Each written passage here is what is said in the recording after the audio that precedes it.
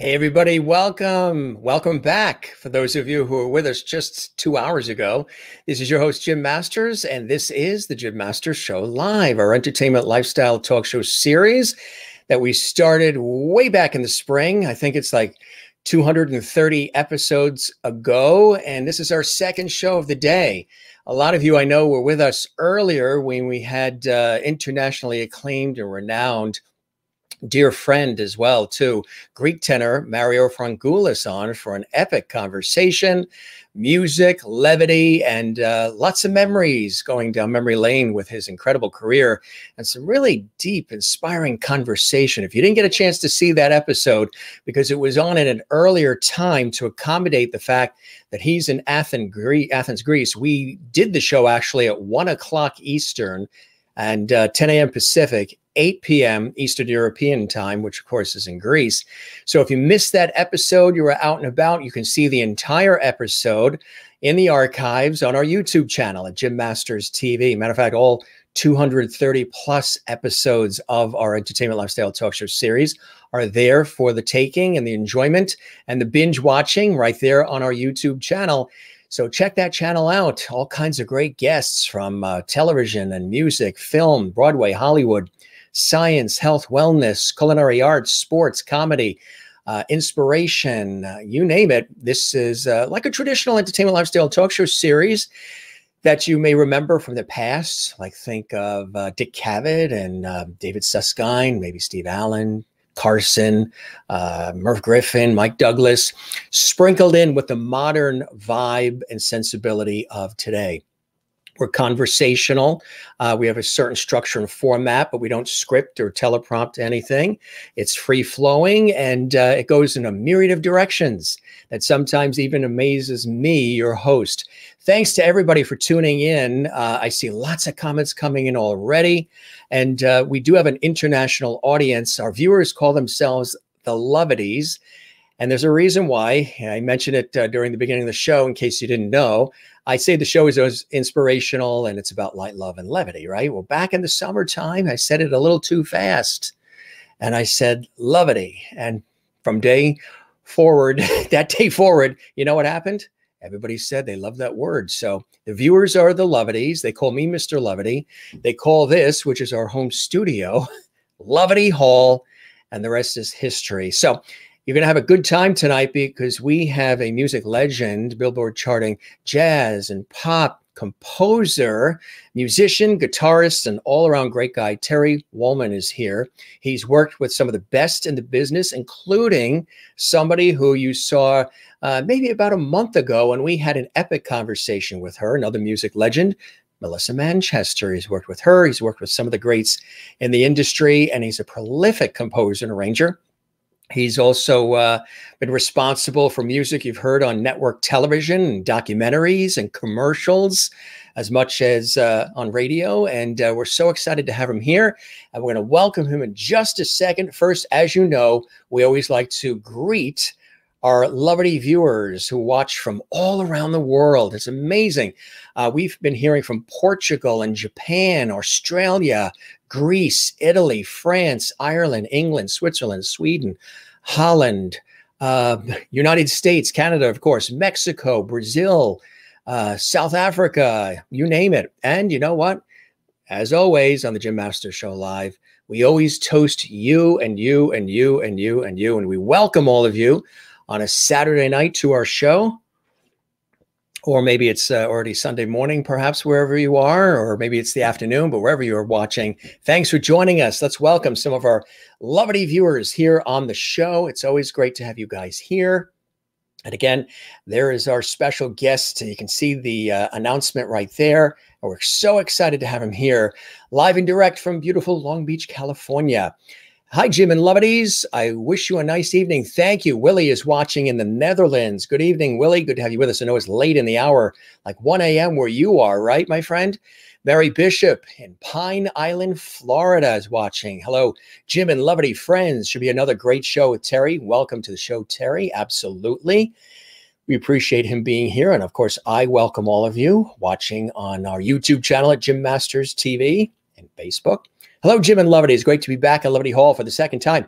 That is real dedication. You were with us for our first show with Greek tenor Mario Frangoulis this afternoon, and now you're here for Terry WOLLMAN on the show tonight. Thanks for that double lovity, Sherry. Hi, Jim and Lovedies. Good to have you here. Kathy Short in Cleveland, Ohio. Hello, Jim. Again, Jim and Lovedies. I really enjoyed your afternoon chat. Thank you very much. I'm glad you enjoyed that show. Mario and I have known each other for years. Again, I interviewed him on public television, and we just stayed connected. I love when we get a chance to do that with so many friends in these industries. Bernadette is back. Hello again, Jim and fellow Lovedies. Good to see you, Bernadette. In Southern California, Anne is here. Hello from sunny California. Hope you're having a wonderful day. We sure are, Anne, and it's cool to have you with us as always. Now, in the other sunny place, St. Augustine, Florida, Linda Odell is here. Good evening, Mr. Lovedy. Good evening, Lovedies. Good to see you as well, Linda. Love that. Bernadette says, hello, Jim and fellow Lovedies. Pamela Perkle is here. Hello, Jim and everyone, Lovedies. And those who will be, I like that, those who will become Lovedies. I love that. Merlin is here for show number 2. She was here earlier. Merlin, I don't know if you heard the question answered by Mario, but Mario did say he did do some Shakespeare as well. I think that was a question you had from Mario in the earlier show. Hi, Jim and Lovedies from Merlin. She's in Ontario, Canada. Juanita is back for show number 2 in our 2 double Lovedy episodes here on the broadcast today. She's in South Africa, of course. Hello, Jim, and all the Lovedies, lovely Lovedies, double Lovedy today with 2 shows. Now we take you to Nova Scotia and Karen Campbell Green. Hello out there in Lovedy land. Good to see you as well. Karen, I hope you're doing well, and it's nice to see you and welcome. Tina is here. Howdy, Jim and Lovedies family. Good to see you, Tina. From New York City, Kathleen Walker is here. Good to see you, Kathleen. Hope you're having a good day. And I love how all of you I love how all of you say hello to each other. Tulips coming from Holland from Willie. If you missed the earlier show, you can see it on YouTube. Everything is archived on YouTube. This show will be archived on YouTube as well. Mona is here. Mona, that package you sent from New Orleans is in the post office, and we're going to pick that up Monday. And I thank you for sending this surprise package my way. I can't believe it. That's very generous and kind of you, Mona. We'll make mention of it on the Monday show after we open it. Thank you in advance.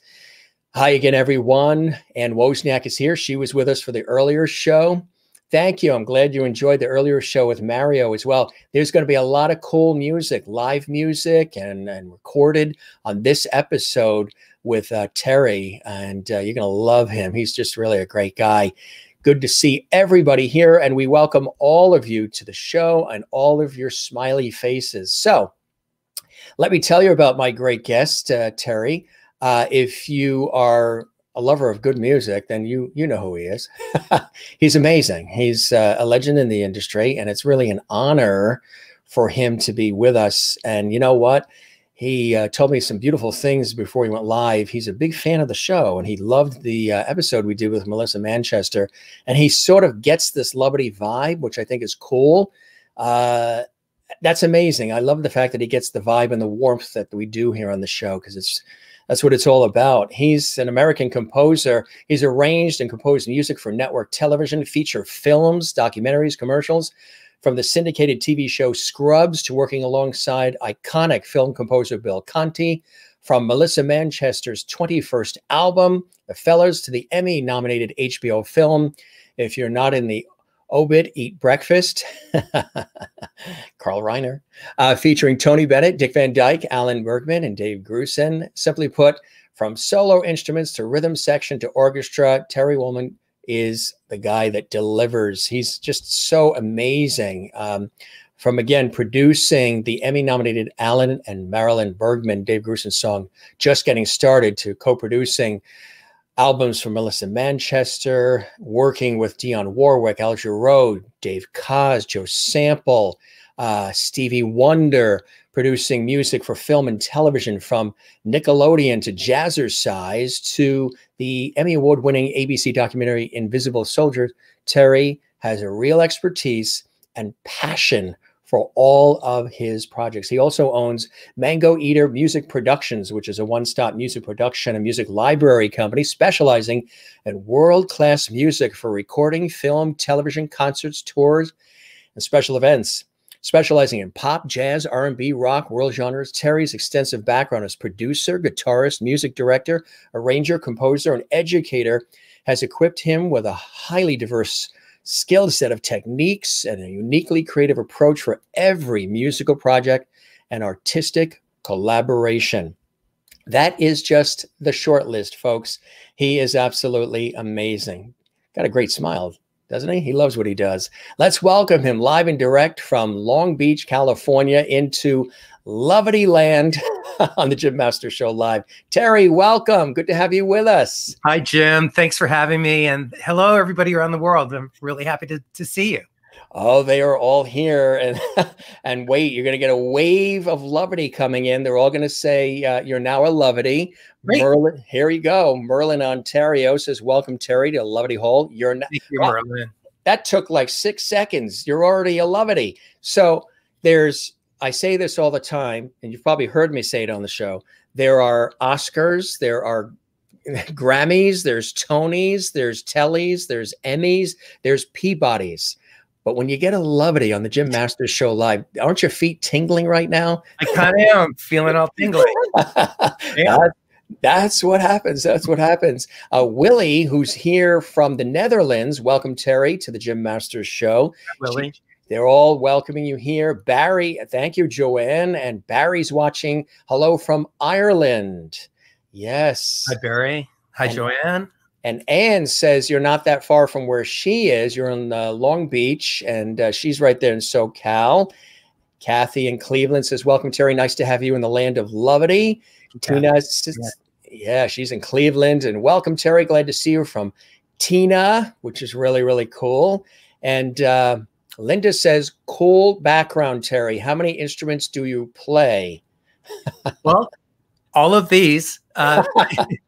I play, I'm primarily a guitarist. I play keyboards, but also anything with strings, I do my best to play. Banjo, cavaquinho, dobro, ukulele, slide guitars, electric, acoustic, even some bass, guitarón. I love ethnic instruments, even things that you can blow into, here's a little flute. I just, anything that makes a sound, I'm game. That's perfect. See, yeah. There's your answer, Linda. You got it right on the spot, direct. Tina says Poconos are in the hall. Poconos in Pennsylvania. Nice to see you there. And thank you very much, Karen. Glad you like the shirt. I appreciate that. And let's see. Oh, howdy. Got some time to sit and watch, waving at you from Vermont. Waving back. Vermont is beautiful, absolutely beautiful. And Bernadette says, we regulars are diehard Lovities, right, friends? We're also happy to welcome newcomers into our Lovity community. That's nice, Bernadette. We appreciate that. Linda in St. Augustine, Florida says, good evening, Terry. You are a Lovity now. Thank you. And St. Augustine, the oldest city in the United States. That's right. That's right. He's a history buff too, folks. Well, I'm a Floridian. I'm born and raised in Miami. So that's right. That's right. I used to go there when I was a kid, St. Augustine. Beautiful. So you're like me. You need the water. You need the coasts. I grew up in the Northeast in New York on Long Island, and then of course along the southern New England coast. And to me, the ocean really speaks to me. It's my Zen place. It's my go-to place. And I don't know if I could, I mean, if I had to and they paid me enough, but still I would need an access to the water. There's something about the ocean, the rhythm, the tide, the expansiveness of it. I'm swimming it, surfing it, boogie boarding it, sailing it, whatever, having grown up, near the ocean. I don't know if maybe in the middle it might seem claustrophobic for me because I need that ocean, that water, that tide, that rhythm. I would imagine you too, growing up in South Florida. It does the same for me. Water is just a big part of my life. Yeah, absolutely. Even I lived up north for a while. I went to school in Boston. So I spent 3 years there. I didn't see the water that much, but anytime I could, I went to the pier or to the beach and would take a look. I was very busy practicing and studying. Yeah. But that was still a C town. So when you were in Boston, we were going to Berkeley, or what did you? Berkeley. Berkeley. I was there for 3 years, but I went straight through, no breaks, and got a degree in arranging. Fantastic, fantastic. It's a phenomenal school, of course, and an ultimate school. Juanita, who's a regular Lovely viewer in South Africa, Terry says, "Welcome to the show, Terry from South Africa." Juanita. That's really nice. Yeah. Bernadette says, "Welcome, Terry, to Lovely Hall. Love your work." She's familiar with your work as well. Bernadette, thank you so much. Yeah, really nice. And Pamela Perkle says, "That never gets old." Thank you. Thank you, Bernadette. I really appreciate that. Oh, it's beautiful, isn't it? Yeah. And Pamela Perkle grew up in Lakeland, Florida. She misses it sometimes. Kansas City is great, though. She's in Kansas City. Yeah.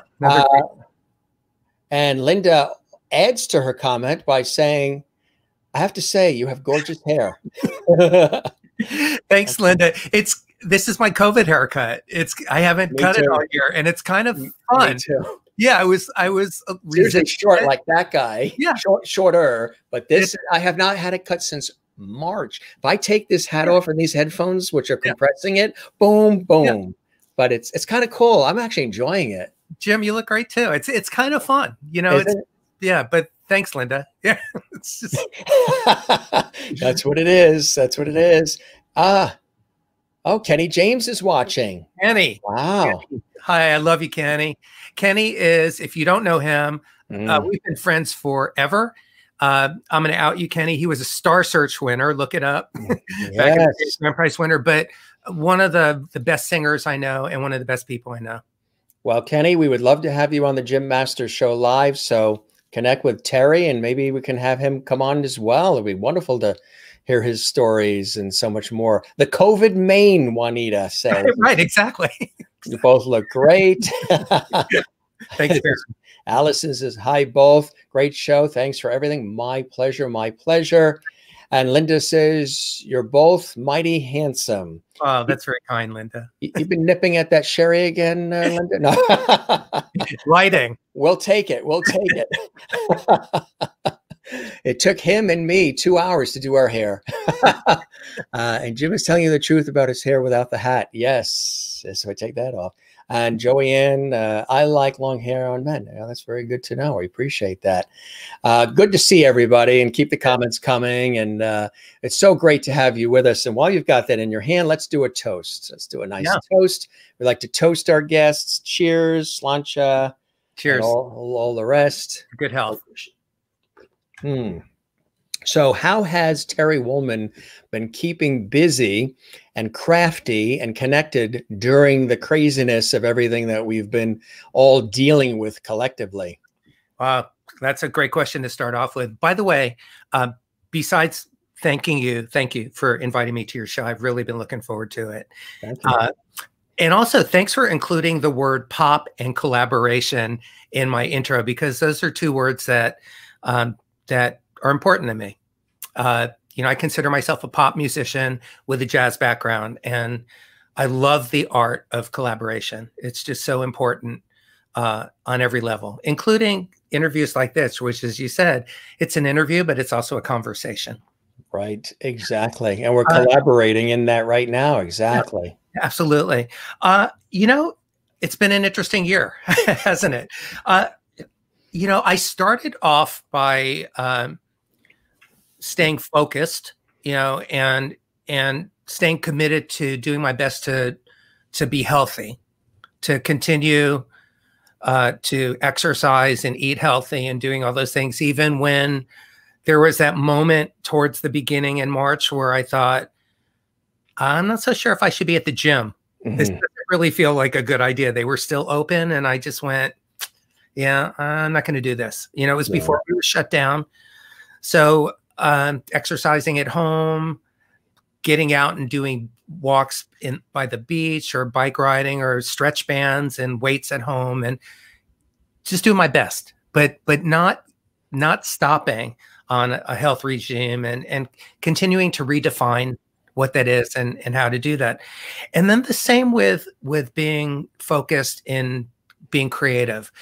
One thing was my my podcast that I host, Making It with Terry WOLLMAN, that we'll talk about during the show, came to a screeching halt because it was done through a studio and and collaborative, and then we figured out how I could self-produce. I have a studio, and it was really important to me to continue that.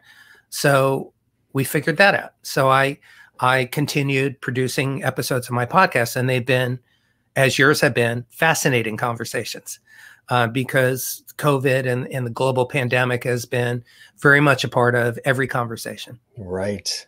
Also, musically, it's been a really interesting time because I confess it's been really difficult at points to stay creative, to stay motivated. It's exhausting. It's exhausting every day just figuring out how to pay rent and keep food in the fridge and not get sick. You know, we've had over 40 personal friends and family members who have caught it and fortunately survived, but have been incredibly ill. And so, you know, that's been at the forefront of everything, just being in a survival mode and in a sort of a twilight zone, you know, Groundhog Day. Like being in limbo sort of episode every day. So trying to maneuver through that and figure that out. But I'm a pretty disciplined person. I studied martial arts for over 20 years. And I think my martial arts practice has kind of help focus me to continue to just force myself to practice and to write. We all deeply, deeply miss performing. You know, all of our tours stopped, all of our recording sessions have stopped. And it's been depressing and devastating, and the great unknown has been overwhelming. But I also have the blessing and the capability, the wherewithal of having a studio and knowing how to self-record. I've been doing it for a long time. And so I've put myself to the task of continuing to write new music. And during this time, I somehow have managed to shake the tree and have gotten creative again. And through it, and that's why I love that you said collaboration, because collaborations have been a key part of what I've been doing through the pandemic. You know, had just started recording a new solo album at the beginning of the year. And I was 2 songs in, and then we had to stop. I thought, well, what do I do? And I thought, well, let me see if I can continue this remotely, because a lot of pro musicians around the country and around the world that I work with have home studios too. You know, it's part of the skill set, as is yours, that we've learned to self-record. And so I've started to do some remote recording with other artists around the world. And it's been pretty remarkable, the access to some of the artists that I typically wouldn't be able to collaborate with because they wouldn't be home. Right. It wouldn't be available. And now they're just sitting around, stuck at home, doing their best to stay motivated and inspired. And they're practicing, and they're using the time to reflect and stay healthy and all of those things. But they really want to play. You know, our musicians need to play, you know, and you can practice all day long, but it's not the same as recording or interacting or performing. And so I've been reaching out to people, and I figured out that I could continue to make this record remotely. And I've set the intention of finishing this album during the pandemic. It's taking longer. It's twice as much work for maybe perhaps half the result, but ultimately the result is going to be tenfold, because there's another level of passion and intensity and intention that we're all bringing to this, and love and support that it's pretty moving to me emotionally. It's powerful. So I'm sort of putting that together as a producer. I'm doing it, and it's like piecework. You know, it's one song at a time, and as I'm moving one song forward, I'm starting the next and putting those pieces of the puzzle together. So I'm actually doing a virtual horn section right now to Are finish you the real? song. Yeah, and it's not really safe to all get in a room. So I just recorded the trumpets this past couple of days with Wayne Bergeron, who's one of the top trumpet players in the world, who works with Jerry Hay, and and another one of my trumpet heroes and arranger heroes, and we're stacking everything remotely. Wayne said, "Yeah, we can do this. We've all worked together. Everybody knows what they're doing, and so it takes extra thought and extra communication." But we're doing that. And I just got the tracks back last night. And I was so excited that at 11 o'clock at night, when I saw the email, instead of going to bed, I downloaded it and started listening. And it's amazing. It sounds great. So I've been doing that. But I know you asked me a short question, but I got sidetracked twice with two other projects. One is I was encouraged to record an acoustic album, to switch directions, because I have this studio. One of the Lovities was asking about the instruments on the wall behind me. Yeah. And it was pointed out to me that since I have the capacity, this was sort of at the beginning of the pandemic where I wasn't really quite back in gear yet. And it was suggested that I record and produce an acoustic album here in my studio and release it. And something that might be a little bit different stylistically, a little bit more healing, a little bit more introspective, perhaps. Something that I like to think that all of the music that I do, even with other artists that I do, it's all music is healing, in all forms. But this was going to be instrumental music, and I thought about it, and I thought that's a really good idea. And I thought I have some things that I've recorded that I've never released before. There's some things that I could dust off. There's some things I could finish, and I could record some new songs. So I put an album together, and it's this. It's Cassini's Last Dance, which you've got some artwork. We can show it later.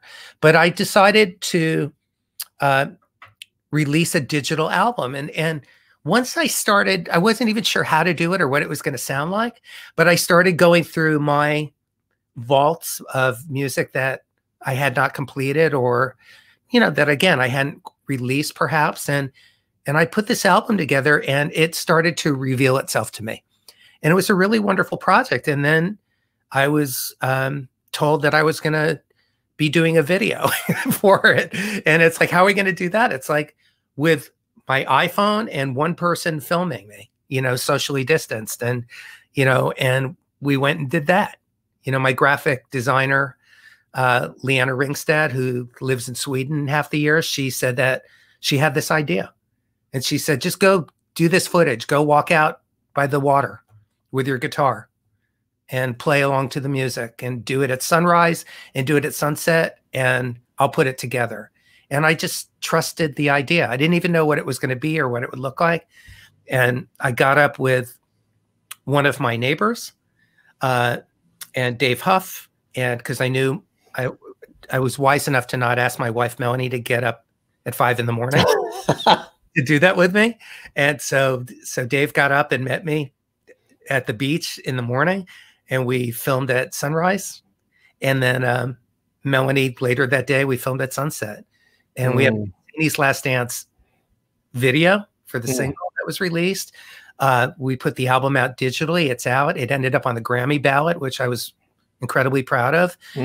It's an album that it's out there. It's streaming, and it's available for everybody. And it's a really beautiful album. There are strings and pianos. There's some things that I had recorded previously with musicians when we could be in a room together. And there's things that I recorded here in this room. And it's a really beautiful collection, something I would not have done had it not been for COVID. It was a complete direction. Because the music I usually do with my albums, they're up tempo, they're feel good, they get you moving and everything. And this is really, light a candle and drink an adult beverage or not, and just feel better, because we all need to feel better right now. So I did that, and it made me feel better. And go ahead. Yeah, I was going to say that's a perfect segue to what Karen just said. Music has gotten her through losses in her life, hard times, difficulties with family members, a teenage daughter, a difficult day. Music has always helped me get through all of these things. Karen, as it does for me. Mm, It does for me as well. And when one of the biggest gifts of being a musician is when we find out that we've touched people's lives. When people write to us or tell us after a show, yeah, thank you, Juanita. Yeah, we all need to remain positive to the best of our ability yeah, right now. And, so when I know that something that I've written or arranged or produced or been a part of in some way um, touches somebody and it helps them through a trying time or it's part of their experience during a joyful time, um, it makes me feel good too. yeah, It's a love exchange. It's an energetic exchange, just as yeah. performing is as well. Right, right. Lovity. It's It's a all lovely exchange. the lovity And experience. and there's something really interesting about recording music, because recording music as opposed to performing music at a venue, a live venue, which at some point we will get back to. We'll figure out how to do that safely again. But recording music, you do to various degrees in isolation, either by yourself or isolated with a few musicians. But there's still an energetic exchange with the listener. Hmm. To me, the experience of making a record is not complete until it's heard. Right, When right. you listen to it, when you hear it, and you respond to it, there's there's a complete part of the process. And as a producer and as an arranger, I leave space for you to insert yourself into the equation. I don't play at 1,000 notes. I leave some room. That's beautiful what you just said. That's an interesting way to do that. You leave room for them to envelop themselves with it and take whatever nuances from it that sort of are relatable to them and they apply to their own life and experience and what's going on. And because everybody can hear music, a sound, taste food, whatever it is, and Right. see a painting on the wall, go to a movie, and everybody can get something completely different or sort of similar, but not exact to it. So the fact that you leave that space for people, it isn't just, this is it, this is what you're getting, and Yeah. like it or lump it. You open it up for a full experience, which I think is quite amazing. It's part of the magic of That's music, right. and that goes for lyric vocal tunes as well. Right. Because I write both. I write instrumental music. I write vocal music and pop tunes, but it's still the interpretation. It's kind of that's where the Scooby snacks are. That's where the magic is. Exactly. Speaking of the magic, we do have Cassini's Last Dance here. Should we share it? Yeah, let's share that. Absolutely. After that fabulous buildup. This is me saying yes to an idea, and I had no idea what it was going to look like. Mm.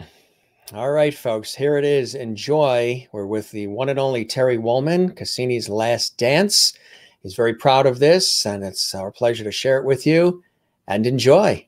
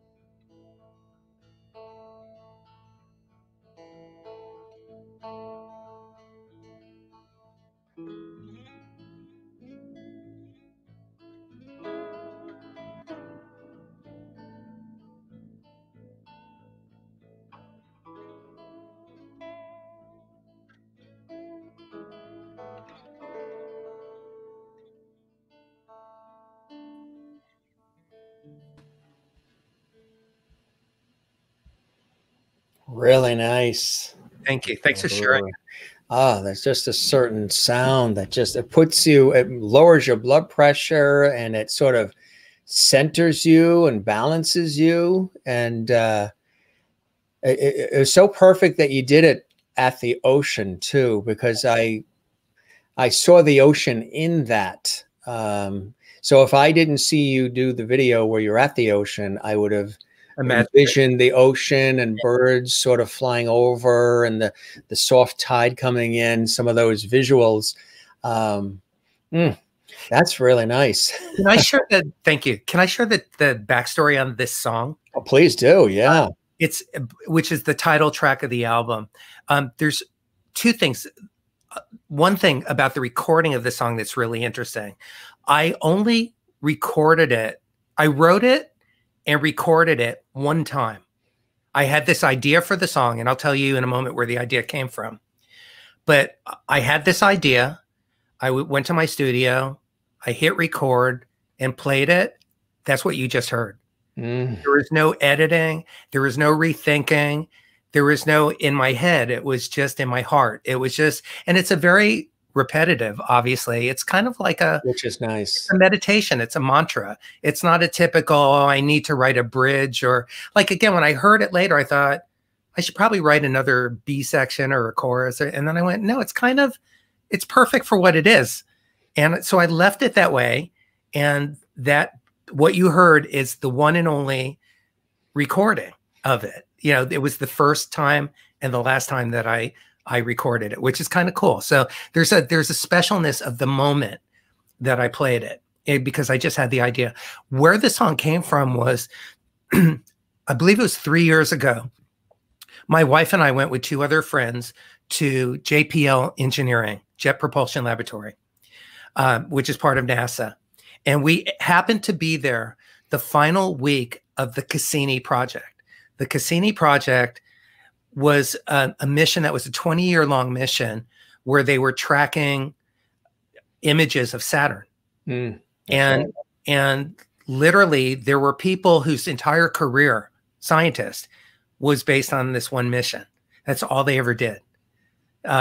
And they developed the technology for this. I mean, the idea existed before the technology did. And it took, I believe it took 5 years for Cassini to even get to Saturn. And I found out that during those 5 years, they were inventing the technology on how to get the images back to Earth. So they shot the satellite off into space on faith, you know, on intellect, but also on faith. There was a team of over 150 international scientists. So this was this last week, the final week of the mission. The way the mission ended, because the satellite it basically existed longer than they thought it would. Right. But it was falling apart. It was getting ready to die. They decided that they were going to basically send its trajectory into the planet's atmosphere and essentially let it disintegrate into the planet. It wasn't going to hit the planet, but it would become one with the planet that it had been observing and you know, basically cohabitating with for all these years. And, you know, in a sense, had this relationship with, I mean, we're kind of infantilizing, this piece of machinery, but I'm doing so because we were around the scientists in the final week of the life of this mission, and they had dedicated their lives to it. And it was very emotional around them. And we got to actually sit in mission control, like above them. And there was no plexiglass or glass or anything. You could hear them. Like, we weren't allowed to talk because it looked like any movie set, like, you know, where you're seeing like a space launch, because this is how they model, you know, all the movies from. So the thing is, we were privy to like this emotional moment of watching them, you know, basically getting ready to do an assisted suicide, you know, with their satellite. The thing was, and by the time we left this tour, which was incredible, and it was a guided tour, and we got to speak to a couple of the scientists. By the time we walked to the car after this incredible experience, I had already like come up with this title, Cassini's Last Dance, and knew I needed to write this song. So, but the amazing thing was, after I wrote the song, and then 3 years later was prompted and guided and encouraged to make this record, and got my podcast back on the air again after being down for a month or so, I actually reached out to NASA and was put in touch with Dr. Linda Spilker, the head of the Cassini Project, who agreed to be a guest on my podcast. And I interviewed her. I wanted to share the video with her and their team. She got permission from NASA to share it with the entire international Cassini team. Wow. And then she agreed to be a guest on my show. And we talked about, to my great surprise, her perspective, how art and science are one and the same. And it was really incredible. Really, I was gonna say, how does that make you feel? That's sort of literally like a full circle situation there. It was amazing, because we were both absolutely geeking out on each other. Yeah. You know, like I was amazed and she was amazed. And they were amazed that an artist would be moved by their work that they would write something beautiful and care enough to record it, you know, and make a video and all that. Well, I want to show you some of the incredible comments that came in just in hearing that piece there. And there's a lot. Really, really nice. I have watched this and adored it. There's just something about an acoustic guitar that is soothing. I agree. Yeah. That's from Tina. Karen in Nova Scotia. Terry, this piece is so incredibly relaxing. Makes me feel such peace and tranquility. Love the beach scene. Bernadette. So soothing and lovely. And that's perfect. That's a perfect location for the song. I agree. Renee Katz, who's a wonderful cabaret star in New York and a dear friend. Beautiful. Feel the whole experience and my own space. You do feel right. Thanks. You don't feel forced in this. You just feel like the song is there and it envelops you, right? But it doesn't tighten a lock, if that makes any sense. It makes perfect sense. It's so well. That's why I never changed it. That's why I never went and thought and elaborated on the idea, because it was like a haiku. Right. It said what it needed to say.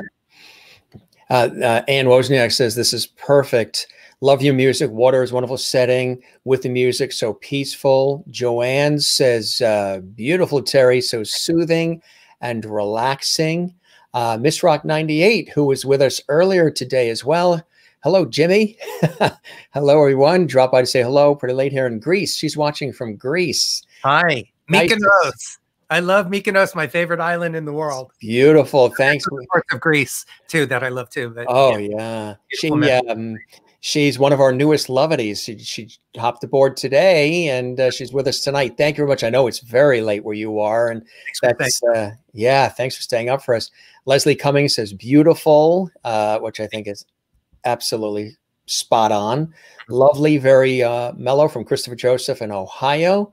Juanita says beautiful. Love the scenery as well. Linda in Florida, absolutely beautiful.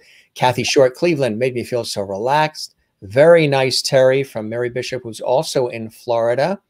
And Karen says the ocean is also my Zen place, as you saw in the lovely viewer video. I agree. Calming. that was so soothing and beautiful from Sherry. I tell you, lots of levity on this show, always expressed, my friend. Love the song and music from Suzette. Thanks, Suzette. Karen in Nova Scotia. Terry, that piece would be perfect at the spa for meditation. Yeah, we're looking at ways to get it released to spas and meditation retreats, yoga institutes, spa channels, etc. So we're just starting that part of the journey with production and marketing. Makes you feel like you're sort of floating in outer space a little bit. Yeah. Dear friend Reno, who's a wonderful actor, acting coach, voiceover guy. He's a producer, you name it. He's watching it. It's a show tonight. Thanks, Jim and Terry. Good to see you, Reno. He was also a guest on the show too. Hi, Reno. Glad you're enjoying everything. And Sherry likes the backstory that you just shared with us, my friend. Really nice. That is, you know, music is really something, because I was talking about it with somebody else the other night, and we were talking about various. I love instrumental too. Yeah, me too. I have a climate-controlled storage unit that we pay monthly for that has hundreds and hundreds of LPs. Some of them, many of them, are sealed, reel-to-reel tapes, cassettes, CDs of all kinds of music. A wealth of is. I have a prop. Give me 1 second. Yes, you've got a prop. A prop. You know, we love props on this show. And you got to see his chair. I know everybody likes to see the chair. Oh, yes. Let's do a full screen. Tell us what we're seeing. It's my very first album. It's a sealed LP from 1988 called Bimini. Wow. Yeah, it's a limited. There's probably about 8 LPs left. And you know, you look identical. Yeah, I'm the same. Everything's the same. That's really cool. Really, yeah, I cool. love LPs. Yeah, I still have. Yeah, yeah, and there it is. There it is. There you go. Yeah. There it is. Where was that shot taken? That was taken by my friend Lenny Iger in Northern California. I flew up there. He was he used to teach at Parsons in New York. At the Art Institute, and was very much into platinum printing, and like he was the #1 silver printing and platinum printing, like old school, you know, like Ansel Adams style printing. And he was the one amazing photographer that I knew. So I flew up there, and he did a photo shoot with me. Yeah. And they're asking, is that him on the calendar? Yeah, not calendar. I guess, yeah, that's Terry. And when I had nothing time on my hands. Right. That was that would have been October. My October. October. Yeah, give me October in the calendar. That is Terry. Yes, folks. And that's when I had nothing but time on my hands, so I could work out like 5 days a week. It's probably why Karen said meow. Well, Karen, thank you. Cool. And wow, the first album. Thanks. So amazing sharing your first LP with us. And music really is healing, and it has so many different it just speaks on so many different levels as well. And do you have a favorite instrument? That's got to be tough, I guess. The guitar? You mean of my guitars? Or a favorite instrument for you? Is it the guitar? It's guitar. That speaks to you. Absolutely. Yeah. It's guitar. Yeah. There's no question. What would follow that if there was? Wow. I would say piano would be second. I love piano, and percussion would be in there right after that. But I guess what I would also say is strings. I absolutely love strings. If you listen to some of my albums, you'll hear my string arranging. And it's one of my favorite things to do. That's actually why I got a degree in arranging. That's why I went to Berkeley. I wanted to learn how to write for strings and horns. So I don't play the violin. I know where the notes are. You learn the technical end of notes. I don't play the trumpet, but I know where the notes are. But I absolutely love strings. But I would say my personal connection as a player is with guitar, like the acoustic and electric guitars, piano, and percussion instruments. What kind of guitar was that you were playing in that in the video? Oh, that's a great question. It's a very unique instrument. It's built by a friend of mine, Rick Turner, Renaissance guitars, and it's an electric nylon string guitar. And I've had it for years. Anybody can buy them. His claim to fame is he builds the guitars that Lindsey Buckingham uses for Fleetwood Mac. You know, all those really cool electric guitars is weird, and his acoustic guitars too, the with that same shape. It's up there on the wall. Is that the one back there? Let's see. Yeah, it's the one that I'm pointing to up there. So it's got that really unique shape to it. So Rick Turner built that, and it's light as a feather, and it sounds amazing. So Rick Turner. You know, when you were playing it in the video, or for the purposes of the video, it had a lightness and airy sort of feel, a breathy feel to it, which again was perfect for that video. That's a cool one. It's great. Yeah. Had it for years. And by the way, Rick ended up having me switch that guitar because he used to work for Gibson.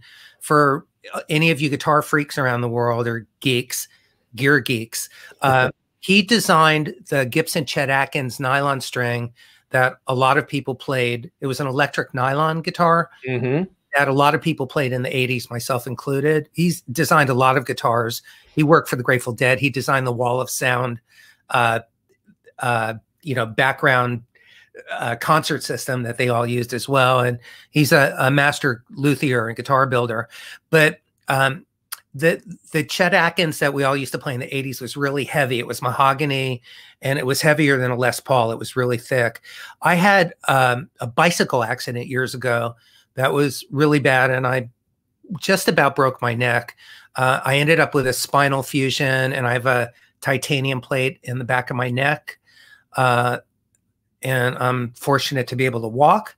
I had to learn how to play guitar again. I had numbness in my hands for years. And Rick told me, he said, you need to sell your Chet Atkins and let me get you one of the new Renaissance, the new light models that you see me playing. He said, because it's basically hollow on the inside. So it's like light as a feather, and it sounds even better, and it looks really cool, and I love it. It sounds amazing. So, so I actually, this funny story with this, Rick wanted me to have one of the first ones, you know, so he sent me the prototype, and I was playing it, and then I was starting to get work, and I needed it because people were expecting me to play it on the gigs. I was playing with a couple Brazilian bands, and it was a big part of the sound. I was playing electric guitar for the rock stuff, and then electric nylon for that. And so he needed it back for the NAMM show, which is the trade show that they do every year where they sell instruments. And so he needed the prototype back. So then he gave me, you know, the you know, serial number 2 or whatever of the guitars. But then he needed that back for the NAMM show because he needed models to show. So I gave it back to him, and then it got all scratched up because people were playing it. So they had their belt buckles, and it was a mess. So at the end of the show, he gave it back to me, and it was a mess. So he ended up giving me the prototype back again. It took it ended up being quite a while before this ended up fully being my guitar. It went through a little bit of a restoration and a rebirth. Yeah. So I earned it.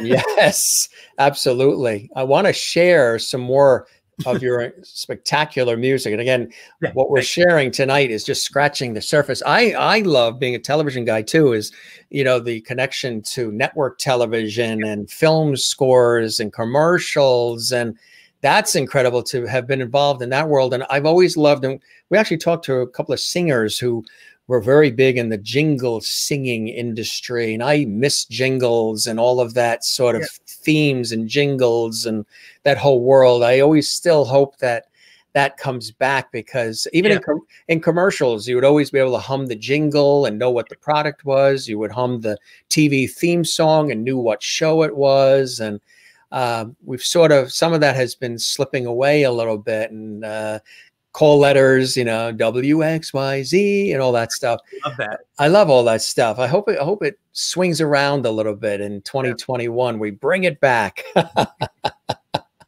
But that's cool work too, to be involved in all of that networked, you know, television, film scores. I mean, geez. You know, what was sort of serendipity, but when the Bimini album came out, yeah, so it was my first album. I'm finally on the radio as an artist, and that's when I got my first TV job. And it was music directing for the Late Show on Fox. And it was was that with Joan Rivers? It was right after Joan. It was that show. Yes. So when Joan finished her tenure, she left the show. Yeah. But the show was still bought and paid for. Right. And they had what, fill-in guest hosts? They had fill-in guest hosts. Yeah, after that. And Jack Mack and the Heart Attack was the new band. Right. They brought in a new band. I remember that. So they brought me in as the music director. And they brought in Jack Mack. They just sort of revamped the show. Yeah. They had quite a few people kind of coming in and out as guest hosts. And then it ended up finally being Ross Schaefer, who came down from Seattle, and Ross was great. So, but that's where I learned how to music direct for TV.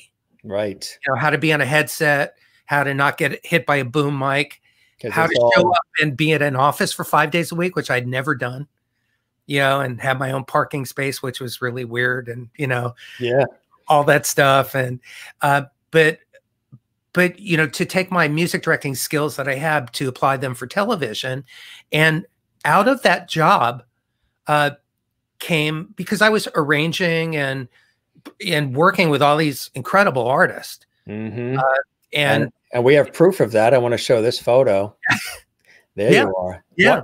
Tell it what was happening there. That's a great shot of you. Actually, that is me conducting for Melissa Manchester's The Fellas album, because Melissa asked me to write an orchestral arrangement of Chances Are, the Johnny Mathis song. And we reimagined the song. I got the fortunate ask to do the one song that was completely reimagined. Everything else was a true homage to the original, but she wanted to do something different with that. And we reimagined it as more of a Brazilian bossa nova, you know, like a little bit of a samba bossa. And I brought a Brazilian influence, but with strings and woodwinds. And it was, so that was the day I was conducting the orchestra for that. But so anyway, out of that, working on the Late Show on Fox for that year, it was the first time I had ever had a 5-day-a-week job, you know, like driving in. And that was, you know, I was going to the gym every morning before, you know, first thing in the morning, I get up, I go to the gym, I go to Fox TV. And that makes sense, because, you know, TV ads, 10 pounds. It does. Well, also, you know, you need to stay in shape. Like, you need to train. Oh, because there's a lot of movement. Yeah. A lot of movement. You need to really be physically in shape to tour. And mentally and to work in television. It really, it's demanding. Yeah. For, at least for me. It is. Yeah. I second that. You work in TV. Yeah. So the ones who do it right train for it. And, you know, I actually just interviewed Verdine White of Earth, Wind and Fire for my podcast. He's going to be my first episode of this year. It'll be out in the next 2 weeks. Super. But Verdine talks about training also, you know, because he's very active on stage, you know, as the bass player for Earth, Wind and Fire. He trains, you know, he's in the gym, he's running, you know, because it's basically a triathlon doing a show. Right. So it's the same thing, like, you know, doing a talk show. But I would do that. I would do the work. You know, we do a 5-day-a-week TV show. I'd come home, I'd make dinner, I'd practice, I'd pass out, and, you know, wash, rinse, repeat. I did that, but that led to me then being recommended to do the Byron Allen show, where I I was asked to then music direct that show with my own band.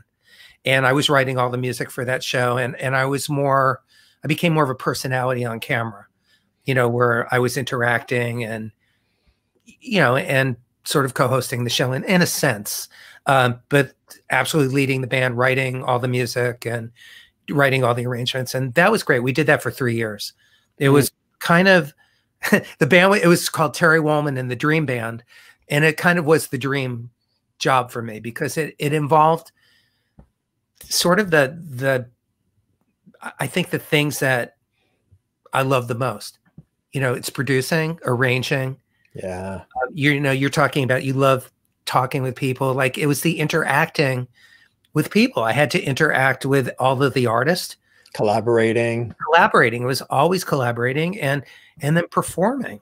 I'm performing to a live audience, and we're performing in front of millions of people, and I'm writing songs, and I'm playing pop music with the best artists in the world of every genre, from, you know, MC Hammer to country artists to, you know, Whitney Houston, like everybody, you know, just absolute Richard. I mean, you've read my resume. A lot of those credits are from TV work. Yeah. So it's, you know, pretty amazing few-year run of being on camera. And I learned a lot by being on camera, because I have a lot of actor friends who were great guides for me as to what to do and what not to do. Exactly. Do more of that, do less of this. Right. It's always good to have the suggestions, the constructive criticism. Absolutely. Yeah. We have some more music we want to share also with our audience here, our lovedies.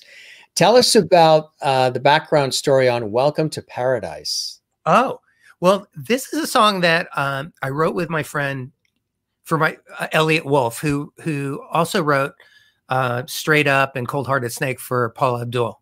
So he's a pop writer. And we were friends back in the early 80s. He was one of my first friends I met when I moved to LA. And we just used to write all the time. And I wrote this song for my Bimini record, the one that I held up. And I thought when I decided to produce my Silver Collection record, which was a 25-year retrospective, that it'd be fun to take a song from the beginning of my career and reapproach it. And not because I felt like I didn't like what I did the first time.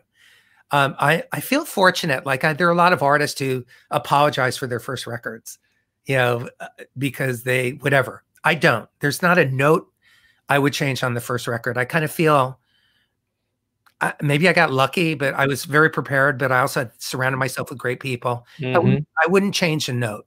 Yeah. It was just, it was perfect for what it was supposed to be. And I'm really proud of it. And so, but I still thought it would be fun to go back and pick a tune and just re-record it 25 years later. And I thought that would be a fun one to do. So I re-recorded it. And interestingly enough, I slowed it down a little bit, which kind of makes sense because I'm 25 years older. It's got a little bit, you know, I went like really sort of techno-y back then. It was the one song that I went like with drum machines and all kinds of stuff in the 80s, you know, and I thought I'm going to go straight acoustic instruments. I brought in John Robinson on drums, Abraham Laboriel on bass, Luis Conte percussion, Greg Manning on piano, and my buddy Dave Koz on sax. And I played acoustic and electric guitars. And we went in the studio and just had a total ball recording it. And then I thought it'd be fun to get the guys and just do a live video. And this is what you're seeing with no sax, but the basic rhythm section. And we just cut it live at a friend's studio. They said, hey, come on down and record. And we went and did it. And here's one take, the guys live. You can see the joy and the love between all of us. Oh, absolutely. All right, folks, everybody in Lovity Land, we're going to take you now to Paradise. Welcome to Lovity Hall and welcome to Paradise. Terry Wollman.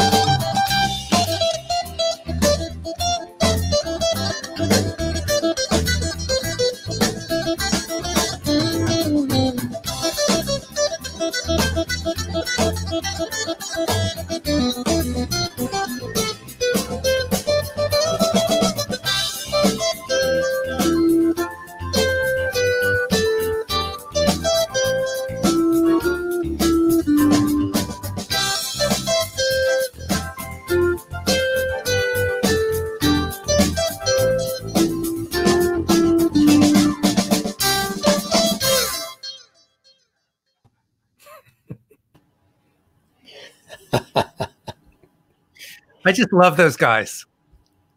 And as much as they love the music, they love your smile, they're saying too. Well, thank you. You guys were having so much fun. It was so obvious. It's so genuine and so real. Reno sounds outstanding. Peace. Thank you. Kathleen in New York. Reno's in Connecticut. Kathleen in New York. I so love the guitar. Really nice. Love this, Terry from Karen in Nova Scotia.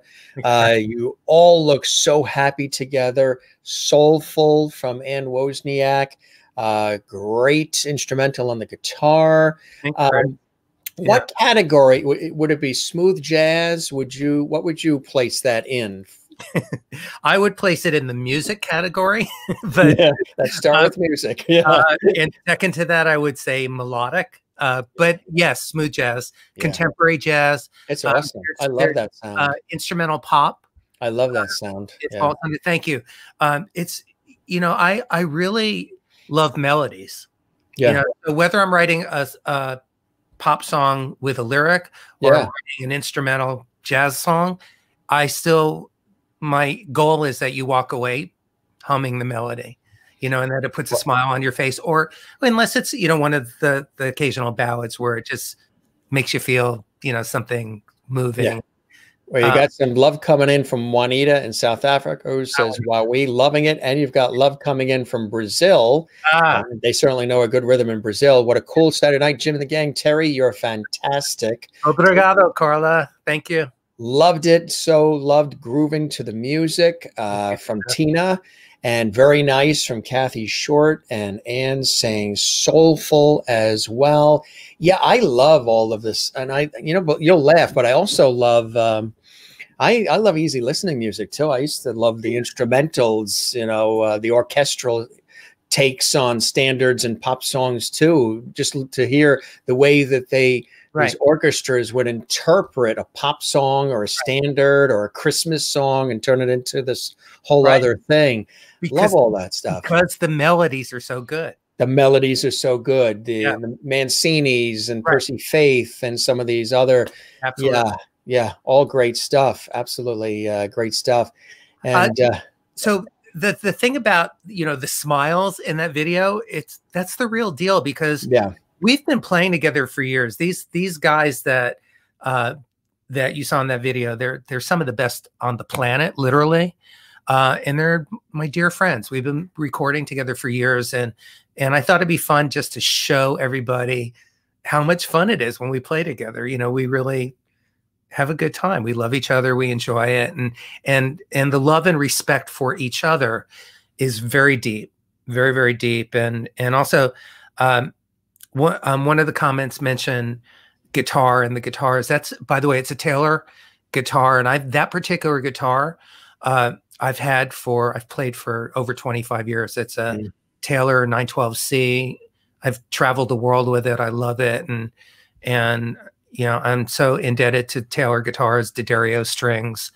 Some of the companies I work with have really stood by me, but it's a big part of my sound. Absolutely fantastic, my friend. And, a real testament to all of this is what Sharon said, which is, I'm going to hear Paradise in my head all night in a good way. Perfect. Thanks, Sharon. Same thing with Karen. Sharon and Karen. That will be in my head all night now. Where can they find that? Where can you get that? Is it on a particular CD? Is it on Amazon, Spotify? Yeah, the best place to find that is on my Silver Collection record. That's the 25-year retrospective. Oh, it's on that one. Okay. Yeah, it is. And so is that this one? Yes. No, that's the single. That's the single of it. Okay. I think you've got the cover for Silver Collection. So that's the single of it. All right. Let's see if we have the cover of that one. I don't know if I have a cover of that one. We do have this, but I know That's That's Last Dance, yeah. And we do have that one, and then we do have this one too, which I know is new. That's a Joyful Noise, my Christmas record. Yeah, we're gonna talk about that one too. Grab it really quick. Would that be helpful? Yeah, that'd be awesome if you have it. I probably have it right here. Plus, they want to see the empty chair. It's a big thing on our show because some of the guests walk to get water. They have to leave the room, so they like to see the chair that you're in. What model chair is that? It's a DW drum throne. There you go. Let's see that up close and personal so people can look for it. Silver collection. Very nice. So, and it's I recorded it specifically for this record. You can find it on iTunes and it's streaming. You can find it anywhere you can find music. If you want a signed copy of the CD, you can reach out to me through my website, terrywolman.com, and we can get one in the mail to you. I'll sign it for you. I'll be first in line. Yeah. I love that sound. Yeah. Anywhere you can. Spotify. Karen asks Spotify. Absolutely. Spotify. You can hear it on Spotify. And again, there's links on my website. Absolutely. The website address? terrywolman.com. So easy. It is. How did you get that one? I waited 20 years to finally, and I got it this summer, finally got jimmasters.com because there's a singer, a DJ, performer in England, because Masters is an English name, who had that name, jimmasters.com, for a billion years. And I don't know if he fell asleep at the wheel or something happened or he just gave up. And I had to go through the Netherlands actually to get it, a company in the Netherlands, and finally got, because I had .net, .tv, .live, .everything. Do you want to know the true answer to how I got it? How'd you get it? When the internet started, like before everybody knew about the internet. When people were getting pizza.com, bible.com. Yeah. A friend of mine named Sam Turcott worked for SGI, for Silicon Graphics and Sun Microsystems. He was in marketing. And we did some projects together. As a matter of fact, I produced a dance pop record called Baila. That's a really cool, like, techno dance album. That's totally different than anybody would ever expect from me. It was really fun to do. But Sam had told me, because they had these guys, like the military and all these computer companies, they had their own internet already. It had a different name. But he said, there's going to be something called the internet. You need to buy your name. And I said, I told you that early, huh? Yeah, before anybody was doing it. And I said, why should I have to buy my name? It's my name. He goes, nope, somebody else is going to buy it and you have to buy it before. And I trusted him. And I went and bought .net, .com, blah, blah, blah, blah. And also Mango Eater Music blah, blah. So I own my name. You know, it was some of the best business advice that I'd ever gotten and followed. Oh, absolutely. So I own my domains. How did you come up with the name for the company, Mango Eater? That's a great story. When I made my Bimini album, it was my first record, and I knew that I needed to start a publishing company and a production company. And I thought long and hard about how to come up with you know, I wasn't really business oriented. I mean, I was work oriented, but I didn't come from a business family. My parents were school teachers, but I thought, well, this is a business I'm starting. It needs to be a name that I'm going to take with me for the rest of my life, and it should be something maybe kind of fun and playful, not too serious, and maybe something tropical because I'm from Miami. You know, something that I can relate to. So I made a list of like 20 names. It's kind of like naming a kid. You know, coming up with all the names. And so I came up with all these names, and none of them were Mango Eater Music, by the way. And I submitted, you know, the best name that I came up with to ASCAP, who I was with at the time, for my publishing, and waited 60 days, you know, for them to come back. And they said, that name's taken.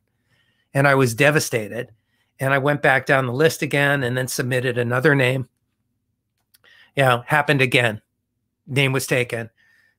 Third time came around, And I went, okay, well, mangoes. I love mangoes, you know, because growing up in Miami, mangoes would just fall off trees. You could knock on somebody's door where there'd be mangoes on somebody's front lawn and ask if they mind if you took some of the mangoes, and they would give you a bag. And I'd be riding on my bicycle, you know, with a bag of like 20 mangoes, you know. And I think it's a lot smoother in sound than Cuban Cigar Eater productions. So anyway, so I thought, okay, well, mango music, that's really cool. So I put in for mango music. And by this time I developed like a phone relationship with this person who I'd never met at ASCAP, who was the one who was turning me down. You know, I'm like 3-4 months into trying to name my company. So I'll try to make this short. I'll get to the point, but it's such a funny story to me because I'd never met this person. So I thought, okay, mango music. That's really cool. I love it. I love it. I hope that's it. I was coming up with pelican music and this and that, you know. Pink Flamingo. Exactly, you know. So anyway, I never hear back from her. And I go, so what's going on? So I call her and I said, hey, this is Terry WOLLMAN. I never heard back from you. And she goes, oh, great news. You're Mango Eater Music. And I said, that's not what I put in for. I said mango music. And she said, I know, but mango was taken and I didn't have the heart to turn you down again. So I just put in for Mango Eater Music because I thought you probably liked eating mangoes. There you go. See? I never met this woman. And she like came up with that. And I went, that's too funny. That's absolutely too funny because yes, I do love eating mangoes.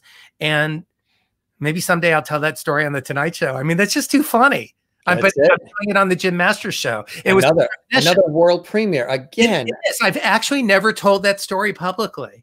Every show, I mark my words, every episode, we either see the empty chair or a guest tells us something that they've never said before anywhere, or they debut something on the show, whatever it may be. And it just comes and it's cool. I mean, it's like a world premiere exclusive. You heard it. In hindsight, Jim, it's a way cooler name than Mango Music. Mango Eater Music is such a great name. People remember it at trade shows and yeah. So I started to hit the lotto on business names. You know, you really, really did. You also did with a really cool song that we're going to show here, and I want to bring it up on the screen. Again, we've got a lot of great music, and you're going to perform live for us too, folks. So, which is very generous of Terry. But this one here, is it Obrigado Live? Oh, yeah. Yeah. Tell us about that one. Well, this is for my friends in Brazil, actually. I love Portuguese. It's my favorite language. I think it's the most romantic language. I love Brazilian music. I've played with Brazilian artists. Yeah.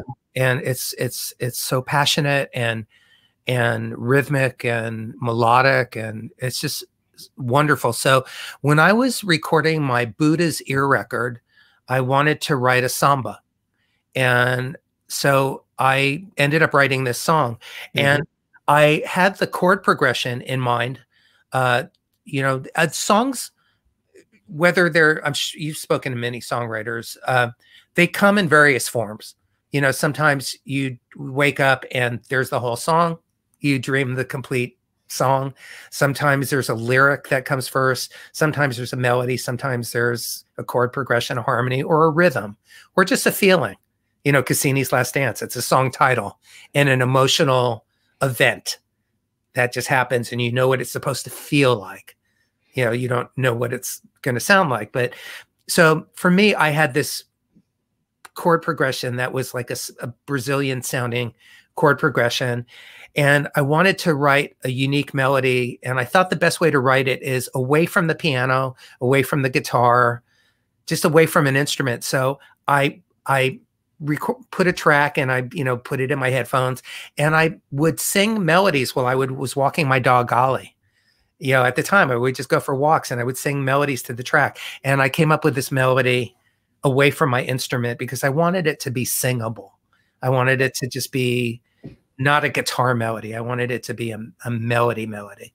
And this is obrigado. I love it. Carla, who's watching in Brazil, you're going to love it on a Saturday night, just like you said. This is for you from Terry. Right, yeah, to you. Yeah, to you. Here it comes. In Brazil. Yeah, it's really fantastic. I was listening to it earlier today. Once again, Terry WOLLMAN doing his thing live.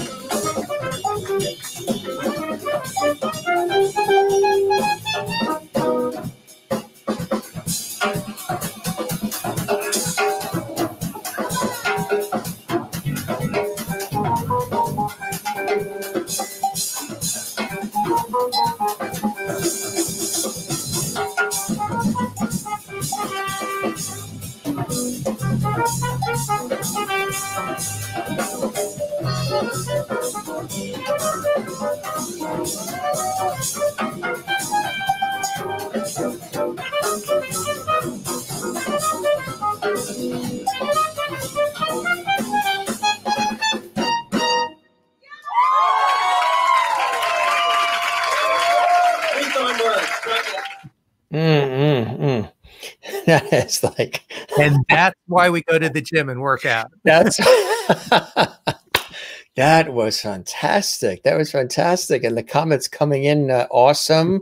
Juanita, yes. And Juanita in South Africa, awesome. Just add some beach and coconut drinks.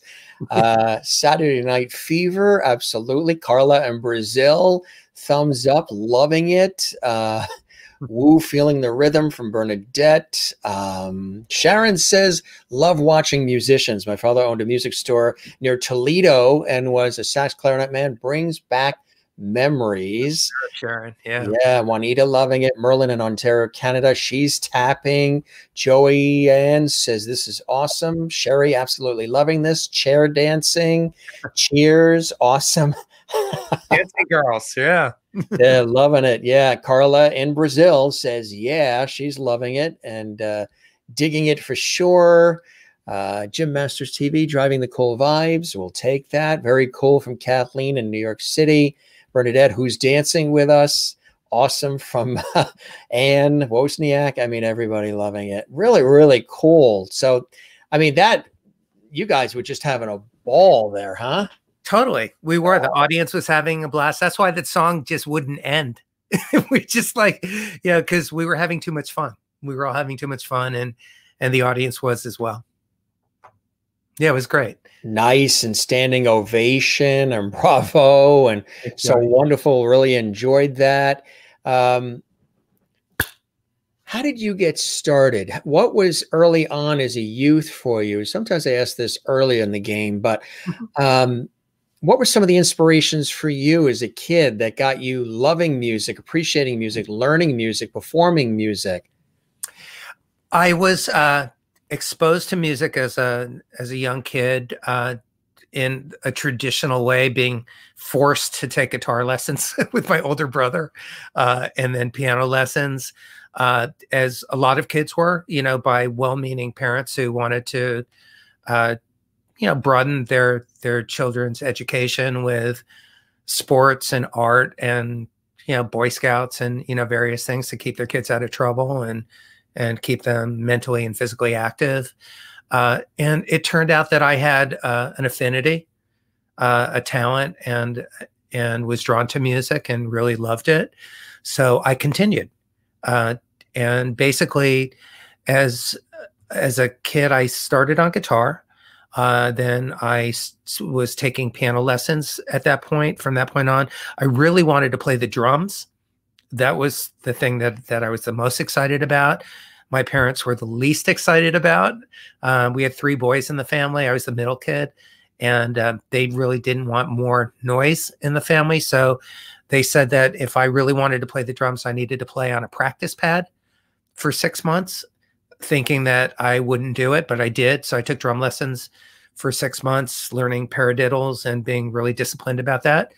And then they moved me to a snare drum from that point, and I played a snare drum for a year, still taking lessons. And I thought, if at this pace, I'm going to be 40 years old by the time I get a full drum kit. So they kind of wore me out on the idea that I was ever going to be able to learn to play drums. So then I just kind of went back to guitar and piano. In junior high school, I tried clarinet. In 7th grade, I wanted to play trumpet. And they really didn't want me to play trumpet. They wanted me to play flute. I thought that was kind of a girl instrument. It's too bad that I thought that, because flute's a great instrument. It would have been a really wonderful thing to have learned how to play. Mine was violin. Yeah, that would have been great. That was yeah. That would have been great for me too. But so I ended up on clarinet, and it turns out that was not my calling. You know, and I thought it'd be really cool to play sax, but they didn't need sax players. So I was last chair clarinet, because you have to earn your place. And I just wasn't good at it. I practiced, but it just, it really just wasn't my thing. So I did that for a year. It was a great experience to be in a band, but it was not fun because I wasn't good at it. And I really wanted to play a different instrument, and they didn't want me to. So it was restricting and not a great experience. But along the side, I was still learning guitar and piano on my own, and learning songs from friends. And along the way, growing up in Miami, unbeknownst to myself, I was being exposed to world music. The sounds, the flavors, the sounds, the culinary, the very internationally cultural city. Yeah, it was. So I didn't know, I knew that I was being exposed to soul and R&B music because it was the 60s. So there wasn't really, FM radio was starting, but even AM, late at night, you could hear a DJ, you could hear the DJs, say, this is, 64.7 AM. They talk really low, and yeah, exactly. Late at night, and they'd be playing Sly and the Family Stone, and Otis Redding, and all this really amazing stuff that I was just mesmerized by. So I was really drawn to soul music, more than anything. Yeah, I love soul. Yeah, I do too. But I was picking up Caribbean and South American and certainly Cuban music just in the air. You would just drive down the street and you would hear it. So, and some of it is just climate.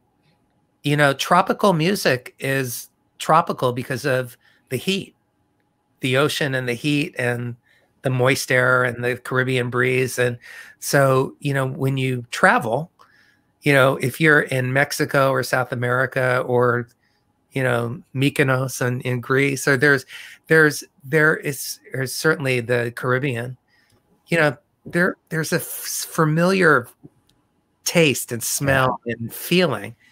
Hawaii, that's why it's no mystery that, there's the ukulele in Hawaii, but the ukulele I learned descended from the cavaquinho in Brazil, which is a steel string, 4-string little tiny instrument that looks like an ukulele, which is nylon string, but it basically was an instrument that came from Africa. It's a little steel string, tiny looking guitar, 4-string, and it's very specific sound. It was a slave instrument, but it migrated on the ships to Hawaii and then became a nylon string instrument. There's, it's all very connected. The percussion instruments, the sounds, and the music from the tropics is very connected. So early on in your youth, you were soaking all of that up then, right? Without knowing it. Yeah, I was realizing it, right? Yeah. So, and then I had friends who played music and were taking lessons. So my friends who were taking guitar lessons, when they would come home from their lessons, I would get on my bike and ride over to their house, and then they would teach me their lesson. So they were showing me their Joni Mitchell song that they learned with their the altered tunings, or, I was learning from them. And then I had, a great music teacher in high school. I was taking music class and drama. I was taking theater and art class. I was learning how to make, I was a creative. I wasn't sure that I was going to be a musician, but I was in plays. I was doing creative writing. I was, again, learning how to throw pots and draw and paint, and and then running. My dad was a phys ed teacher, so I was into sports. My parents didn't want me to play football. My mom didn't want me to. I really wanted to, but in hindsight, they made a good choice. Yeah, they didn't want me to break my neck, or the things that would have happened, and very possibly. So I wasn't allowed to play football, so I ran track. And then when we were 15 years old, my dad had become a school principal, and then he was on a sabbatical, and a sabbatical was what they used to do, where every 7 years, if you were a teacher, you could take a year off, which was a really amazing thing. And you had the option to study, go back to school and further your education, which you could do at 75% salary. If you wanted to travel, you could travel at 50% salary. If you just wanted to take a year off and just, look at your navel or, not do anything, you could just take the year off and recharge and get your job back. And so my dad, for financial reasons, needed to go to school so he could still, feed 3 kids and everything. But he decided to do that while traveling. So he took my older brother and I to Mexico City.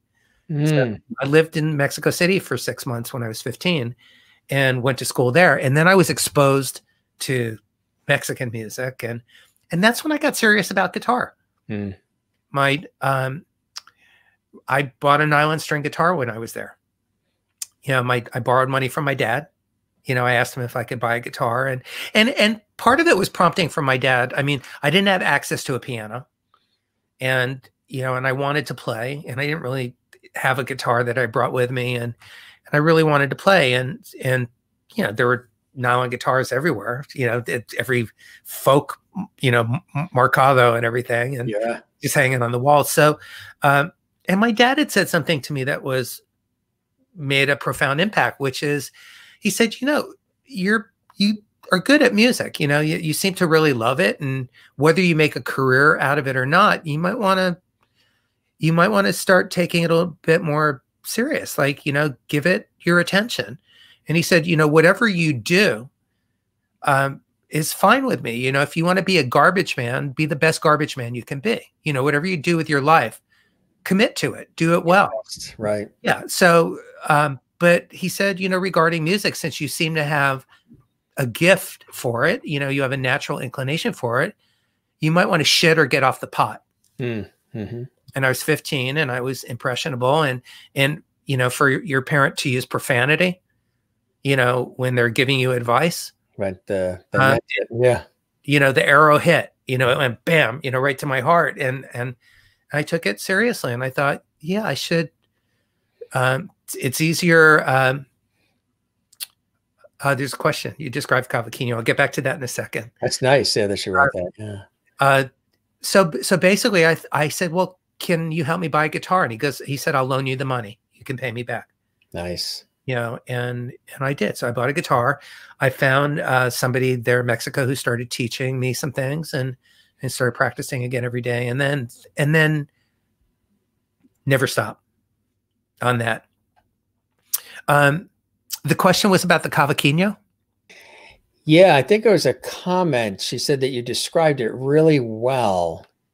That's Carla in Brazil. Yeah, it is. Yeah. And actually, I do have a Cavaquinho that a friend of mine, believe it or not, Keb Mo, who's a blues artist, a Grammy award-winning blues artist, brought me back a Cavaquinho from Brazil, which was really kind of him. He carried it on the plane with him. Wow. And gave it to me as a gift. And I played it on Obrigado, to the best of my ability. My apologies to all of my Brazilian friends who really good. who have mastered the instrument, but I wanted to play it. So I figured out a Cavaquinho part on it and made sure that was one of the parts I played. I played nylon string guitar for the rhythm. I played the Cavaquinho for a secondary rhythm part. And then I played that red guitar that I was playing in the video for the melody. Now there's another incredible song, Mandela. Yeah. This looks like you're at like a jazz, smooth jazz fest or bash or something. Tell us about this one. Mandela, that's got a great story too. I had made multiple albums, starting with the Bimini album that I showed during our show and tell earlier. By the way, and all of these albums are available. Please stream them, buy them. It's so important. It is so important to support artists, not just me, but any artist. Since we're not able to perform right now, it's a big part of our livelihood, and we want to still continue to make music. So at the very least, stream and share and tell people about it. And this is a blatant self-promotion, but it's a global promotion for all artists. If you like something, reach out and we'll sign our CDs and send them to you.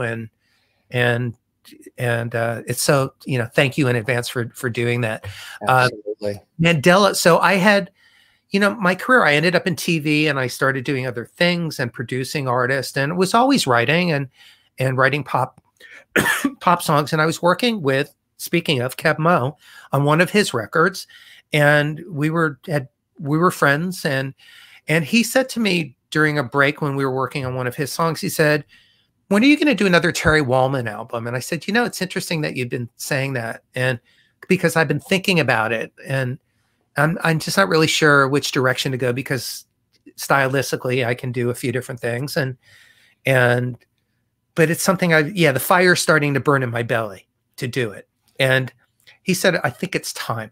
I really think it's time. You've been focusing on helping other artists, and it's time for you to be doing your own music again." And I said, "Thanks. I think that's a great idea." He said, "No, I think it's time right now.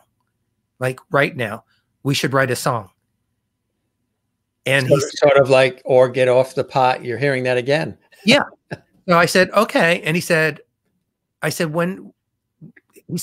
write a song together." I said, "I'd love to." "When do you want to do it?" He goes, "Right now." We were working on his record. Yeah. And he went and got 2 acoustic guitars. We sat on his back porch at that very moment. We stopped on working on his record. We sat on his back porch with 2 acoustic guitars and wrote Mandela right then, the 2 of us. And then we walked into his studio and put up a drum loop and just hit record so we could capture it, remember it. It wasn't the record, but just to document it. And he said, "You just started your new record. You got 1 song. Congratulations." Incredible, huh? And then I went home and started, developing that. And we decided at that time that it would be really cool to bring in our friend Mindy Abair, who's a wonderful sax player, to play on the record. And I thought it'd be really kind of fun to do something in the contemporary jazz, smooth jazz world that might surprise people, which is to feature Terry Wollman featuring Keb Mo and Mindy Abair, because people forget that musicians are versatile. They can do more than one thing. So we thought that'd be really fun, kind of like the Mod Squad, right. And Mike and Julie, right. So, look it up if you're not, Right. Remember that one. Peggy Lipton. Yeah, Peggy Lipton. And Michael Cole, who I had on my podcast.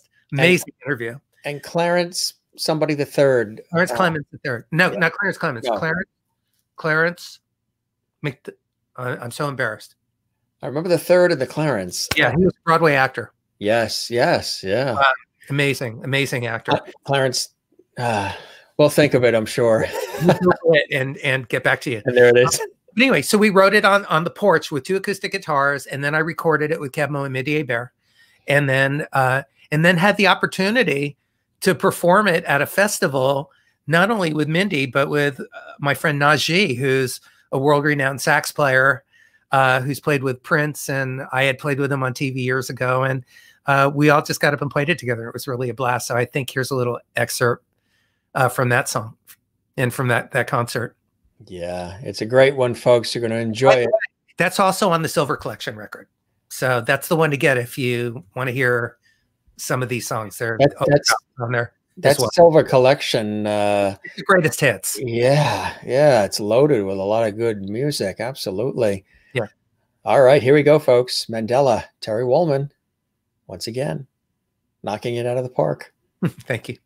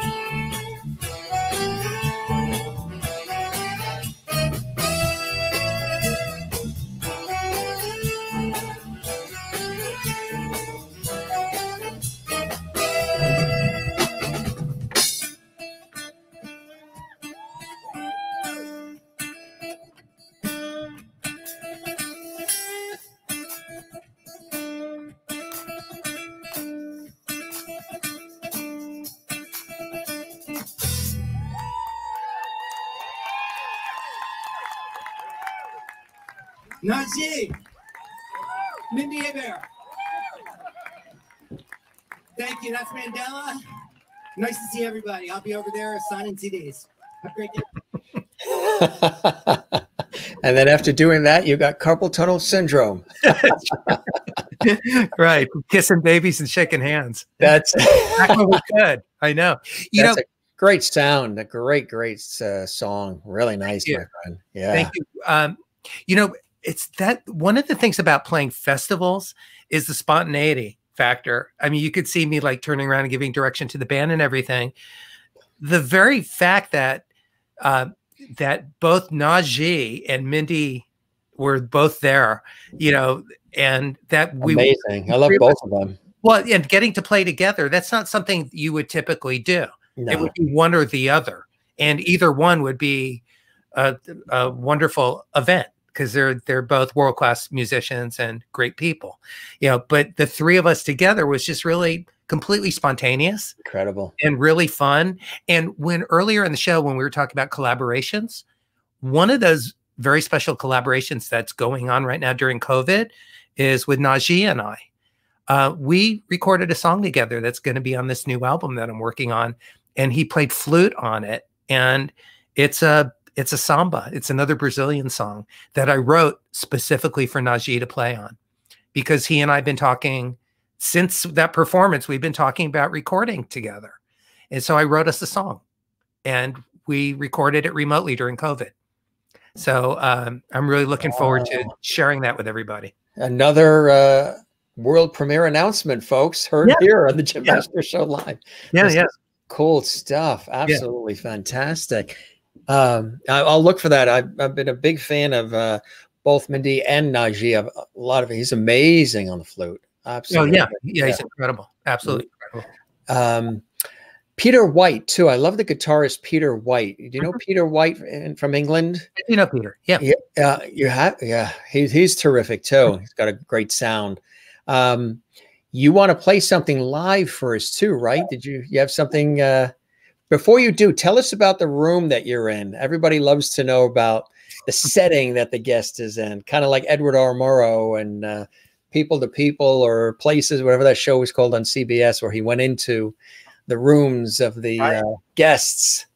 This is my laboratory. This is my writing and recording room, where, and actually I mix in here as well. Even the song that I arranged and produced for Dick Van Dyke for the Obit movie, the Carl Reiner movie. I love Dick Van Dyke. Yeah, me too. Oh, he's amazing. He's absolutely wonderful human being. But we mixed it in this room. We recorded it at Capitol. Did you really? Yeah, but we came back here and we mixed it. We actually mixed the recording here in this room. Wow. So a lot happens in this room. I compose in here. I mean, I write anywhere, but this is where I record. This is where I start and finish my records. So, you know, I've got a piano over here that you can't see, and then various instruments. And, you know, I bring in, I have a storage room as well. That's where I keep, you know, most of my guitars, and then I bring what I need to the studio. But I have pretty much what I need. You can even see on the back wall, there's next to the Rick Turner guitar, there's a vihuela, which is a Mexican instrument, that little one. And then there's my my exotic electric guitar, my California Classic. So there's an accordion. So there's always like eclectic instruments around that I can grab. There's a couple of kalimbas, little hand percussion instruments. I've got, there's a whole shelf of percussion instruments over here. But this is my writing and mixing studio. And you can see behind me. What you can't see is in front of me. There are more panels in front of me as well. But this room is acoustically treated so that, you know, because you have a studio. So it's tuned. So it's an accurate sounding room. So I can actually mix for film and TV and my records in here. Or pre-COVID would bring in engineers to work with me. We're doing that remotely as well now too. You know who's loving this entire evening? He just wanted to pop in to say hello. George Burns. George, do you know I have a George Burns story? I actually had the supreme privilege of working with him. You know, I was just about to say that if you had a George Burns story. Do and he was one of I can count him on one hand. One of the few artists that I worked with in television who asked for me. He summoned for me. Really? We had, you know, we always would speak before to talk over the arrangements or the keys. I would sometimes speak with the artist, oftentimes with their managers or music directors.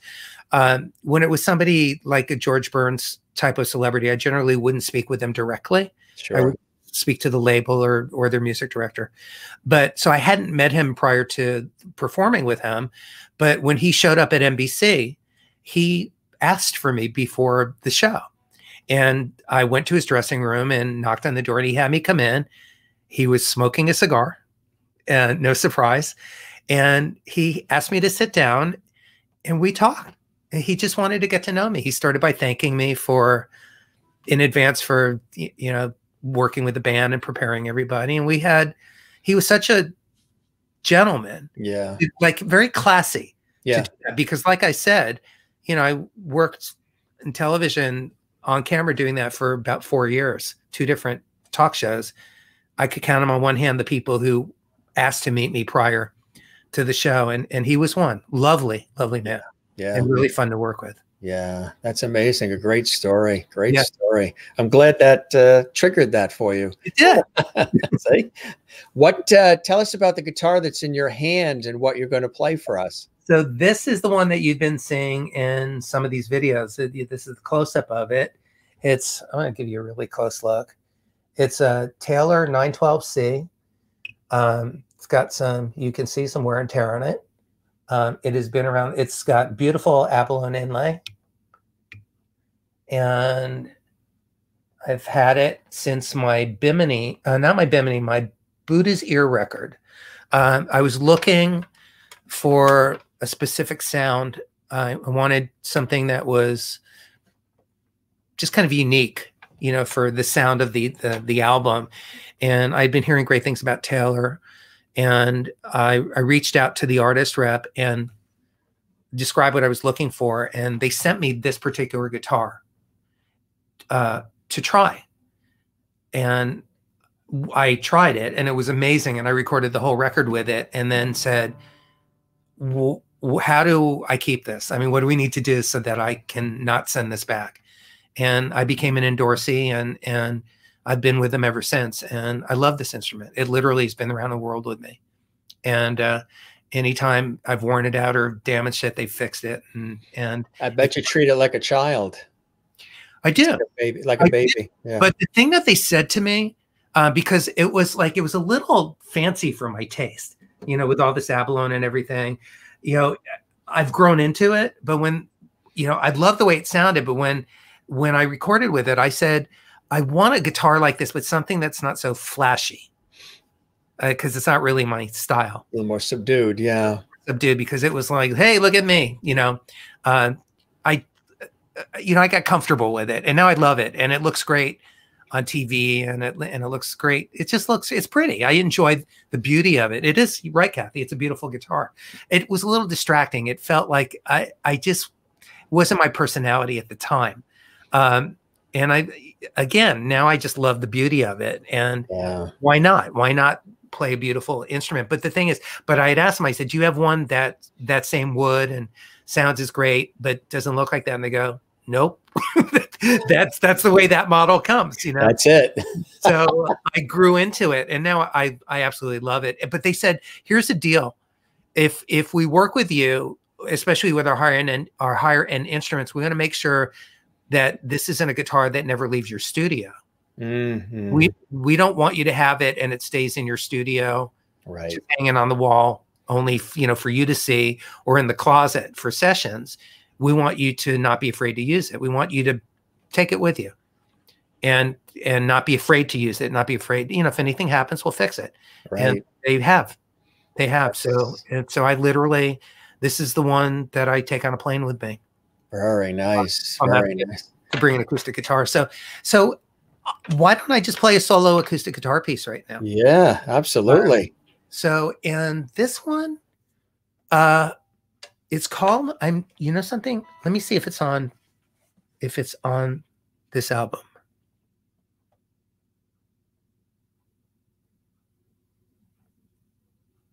No, it's not on Silver Collection, but you can certainly find this many places. This is called The Blue Pearl. And it's on my Buddha's Ear record, and of course it's streaming as well. Can you hear this okay? Very nice. Yeah.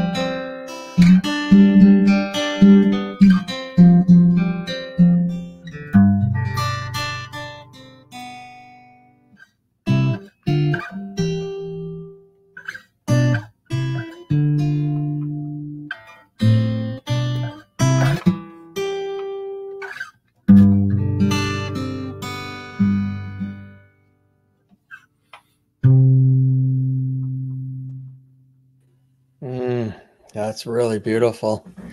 Bravo, bravo. That is really, really beautiful. Wow. That sort of just makes you, I don't know, it's very reflective too. It has a reflective sense to it. That's what I was picking up as I was listening to it. It's so clear and crisp and clean too. You know, it doesn't really need any, you know, you could have accompaniment with it, but it's so perfect as it is. You know, there's something about acoustic guitar. There's nothing to hide behind. You know, right. It's very revealing, and you know, I've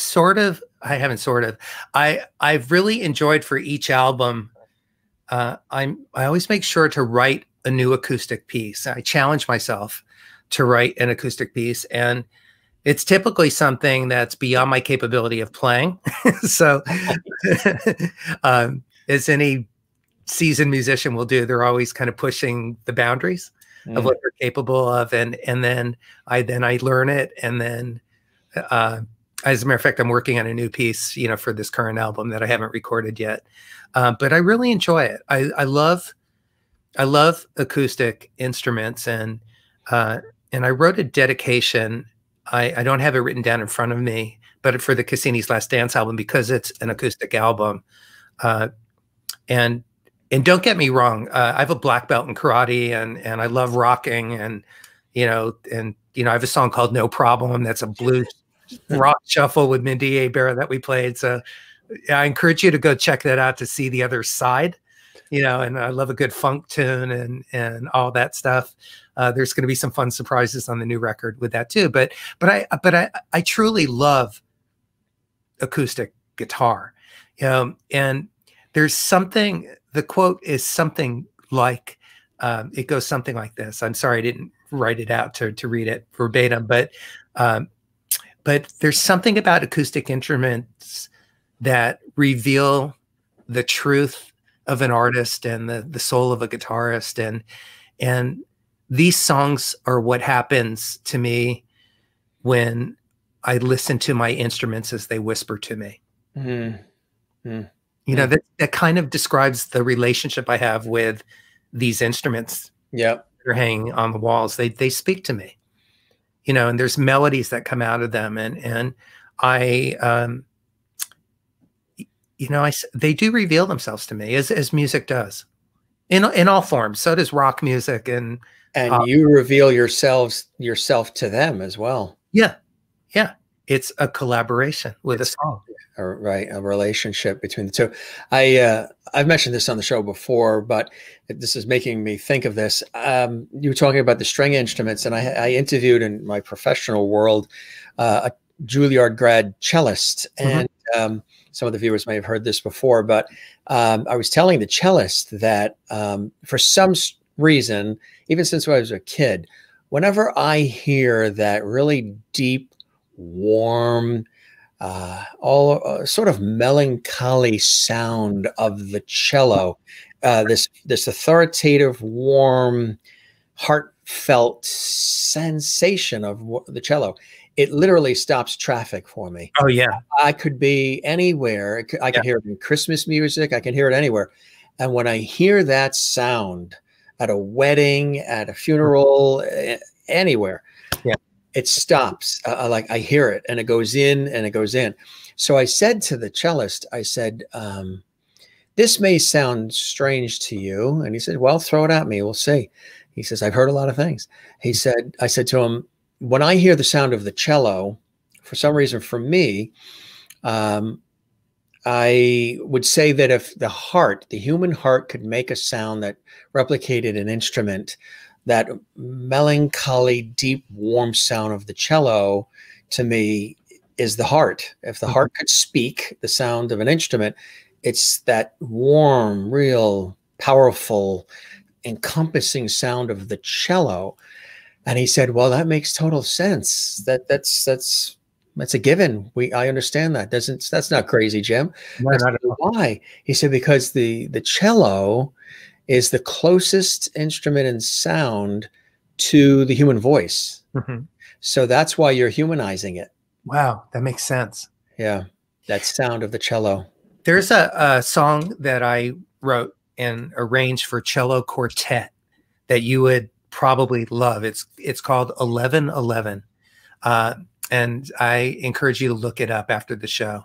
Yeah, I will. You know who's a favorite of mine? David Darling. Yeah, he's a wonderful musician. He's got this song "Children," and it's sort of repetitive. It's melodic, and it's this almost the same thing over and over, but it just is like, wow, you're like, really. It's called "Children," and it's by David Darling. Really, really cool. And we've used it for some family events and things of that nature. And we actually used it at a funeral, and it just knocked everybody on their feet. It was just sometimes music, especially instrumental, can say even more than words can. Yeah. Right. Does that make sense? Yeah. Yeah. Very much so. Yeah. Yeah. So how do you, as the expert musician, how do you translate that? How do you explain musically what I just said about how that can be? the part about how the instrumental sometimes can say even more, can speak even more volumes more than even the words. Because the the quote, as trite as it might sound, music is the instrumental, is the universal language. Right. It is. Yeah. It supersedes verbal languages. People, there have been studies, but you can go to any country in the world, you can go into any jungle or into any small village where there's no way to communicate verbally, but when people start beating on things and hitting logs, and somebody passes you a log and you can join in, you can communicate. You are having a conversation.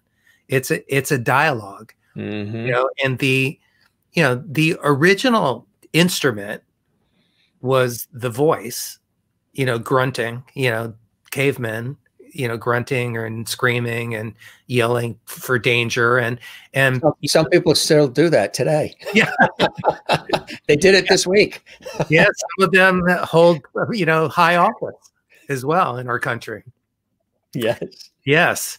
But then the second, instrument after the voice and singing, humming, making sounds to oneself, was beating a log with a bone, and some of it was, to signal that food was ready, or that, danger, hide, it was used for communication, but it was music. So there's the historical, cultural aspect of it. But the other thing is, when you take the words out of the equation, it's kind of like gazing into somebody's eyes.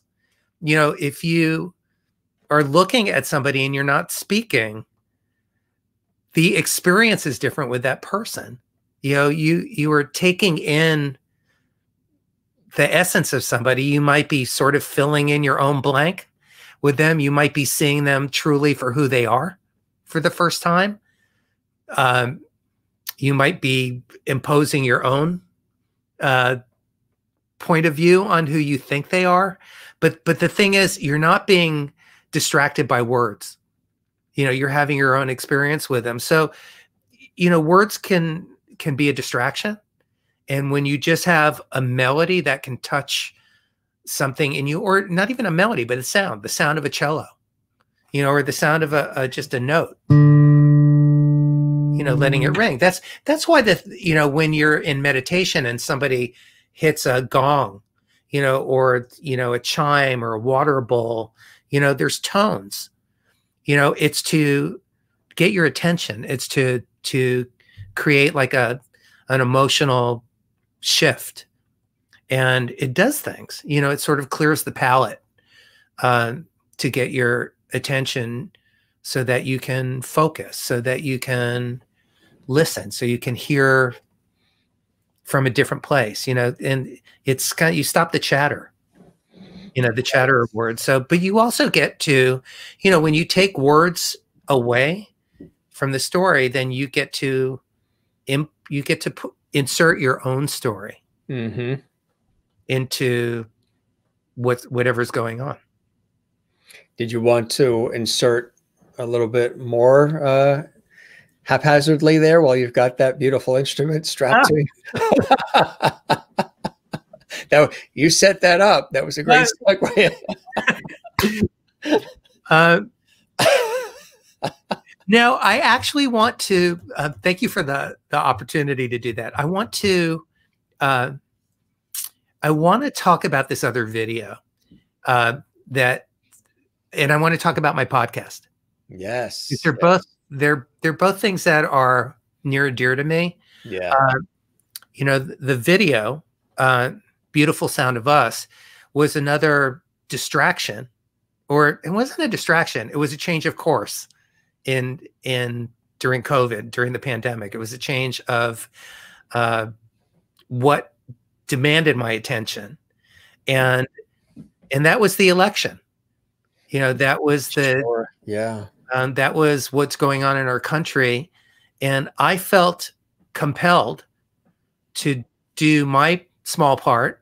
Yeah. And to reach out to other artists around the world to join me. 33 artists joined me around the country, and some from other countries, to simply empower and encourage people to vote, to encourage everyone to vote, and to remind people that every voice matters. And I think it's a message that has gotten lost in the shuffle. I think people forget that. They don't understand that. Right. The Electoral College is completely confusing and distracting. Minorities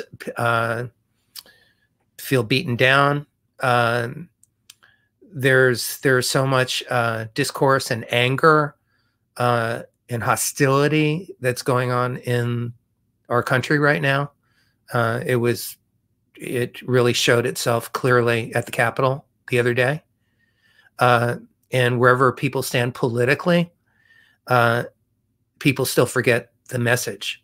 And the message is that every voice matters. And people confuse the message, because every voice matters doesn't mean that you get to go and speak your voice with violence and destruction.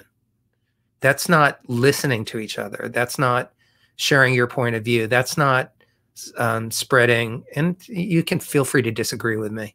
But, wearing shirts that symbolize Nazi regimes and anti-Semitism, and, there weren't enough Jews killed in the Holocaust, all like the subculture things. And this doesn't define everybody who was protesting at the Capitol the other day, but you have no business like breaking down doors and windows and to desecrate the Capitol,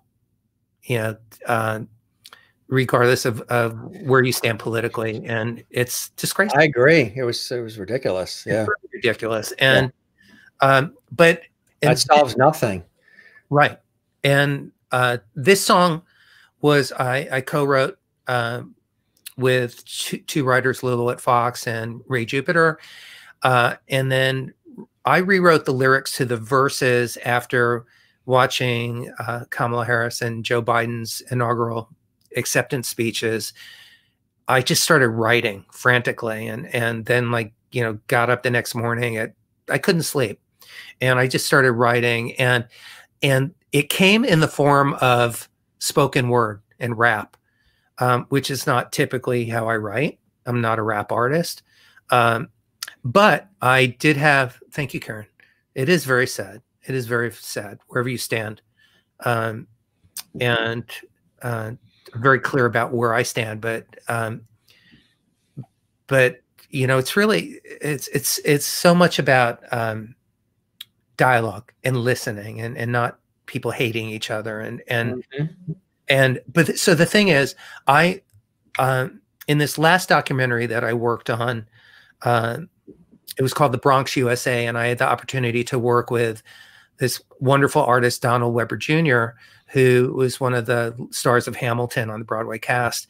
And he's a singer, actor, and also a great rapper, spoken word as well. And I heard his voice in my head as I was writing these. I just kind of, because I knew him, because I had worked with him in the studio. So he's kind of the template. So I didn't resist it, because again, when you open yourself up to creating music or art, you let it reveal itself to you, and you go with it, and see where it goes. It takes courage to do that, and skill, and just being open-minded and open-hearted, but I went with it, and I let it take me where it took me. And then I realized that it was something that was a form that was valid, and it was different than what I had expected, but it said what I really needed to say. So I reached out to my friend, to Donald Webber Jr., and I said, I have this idea, and I wanted to run it by you and see if you might be interested in singing this for me. I told him what it was about. He said, absolutely, let me hear it. I sent it to him. He loved it and said he would sing it. He sang it remotely, safely. I demoed it for him, sent him the track. He recorded it at home, sent it back to me, gave him a couple notes. And it was, you know, near perfect when he sent it to me because he's brilliant. And then he said, we should do a video. And I said, I so agree. I know exactly what I want to do. What do you want to do? And we were completely in sync on it. And out of that, I became a video director and producer, which is another, you know, COVID gift, you know, COVID learning, right. Skill. Curve. But I was driven, obsessed. This was really important to me. Yeah, my muse was speaking to me, and I was my passion and my love for our country. And so I started reaching out to other artists and friends, Melissa Manchester included, my wife Melanie. We recorded all the ensemble vocals here with Melanie Taylor, my wife, who's a very established touring singer and artist, and who has sung with Barry Manilow and Aerosmith and John Mayer, and she was a harlot for 10 years with Bette Midler. So she's I have the luxury of you know, being married to a world-class singer. So we stacked all the vocals together. Oh, thank you, Karen. More talents than I knew I had, as the list is growing out of just, you know, being resourceful. But so anyway, I started reaching out to people, and this video came together, and everybody very passionately, without me asking where they stood politically, because it didn't matter to me, because that wasn't the point. All these wonderful artists showed up, and we created this video. I reached out to a young filmmaker friend of mine, Pal Robinson, who agreed to edit it. Oh, there's Melanie. That's your lovely wife. Yeah. Yeah. Yeah. Yeah. I talked her into doing a virtual Christmas special with me, because we just felt like we needed to, since we couldn't do our annual holiday shows, we miss seeing everybody. So that's up on YouTube. By the way, go to my Instagram at Terry WOLLMAN and my YouTube channel, youtube.com/Terry WOLLMAN. You can find this. You can hear Melanie. But anyway, Melanie did a beautiful job singing, and as did Ray Jupiter, who sang the lead with Donald Webber Jr. And we did this very passionate labor of love. And I'm so proud of all of us for doing this. And we just put it out there. And you know, I think it made its mark. You know, it really touched some people along the way. And again, I'm really proud that we were able to do it. And I think it's okay. I don't know about copyright and all that. Is it okay to play it, you think? We have it here queued up. I know that it's okay because I own the master. I created it and produced it. So yeah, it's yours. And distribution and all that. Sometimes the distributors are the ones that sort of dive in there. You're looking at the distributor. So he's on the guy that you see when you pass by in the morning with the lemonade stand and the CDs. That's him. He's distributing it. This was, you know, mom and pop video. It looks like a you know, $1 million, because we all, you know, everybody knows what they're doing. But yeah, you have our blessing to share that. All right, here we go, folks. We'll start right here. Beautiful sound of us being with us. We really sincerely hope that you've enjoyed listening and watching as much as we've enjoyed performing and sharing with you. This has really been a treat, because we normally would be performing out in the world, but since we don't have that option right now, what a gift to come to you in your living rooms. It's been really special. Yeah, we were trying to figure out how to end the show, and you know, what we decided to do was sort of a bonus track, if you will. Little parting gift. Yeah, little parting gift. Exactly right. So, you know, this isn't a Christmas song, and that's okay, but it certainly speaks to the spirit of Christmas and the holidays, and where we are right now. So I'll let Terry tell you a little bit more about it, and we'll say goodnight. I felt compelled to write this song, co-write this song, and to produce it. And the intention was very simple, but extremely clear. Basically, it's just that every voice matters, and that we are all in this together. We are all one, and every voice counts. So we have a 33 voice choir. Everyone donated their time happily. It's gorgeous. It's very moving and very powerful. It was powerful to be a part of, as we both, of course, sang and performed on it. We hope that you enjoy it in the spirit in which we're offering it. So everybody, thank you again for being here, and please enjoy Beautiful Sound of Us. See you later. Take good care. Happy New Year. Happy New Year.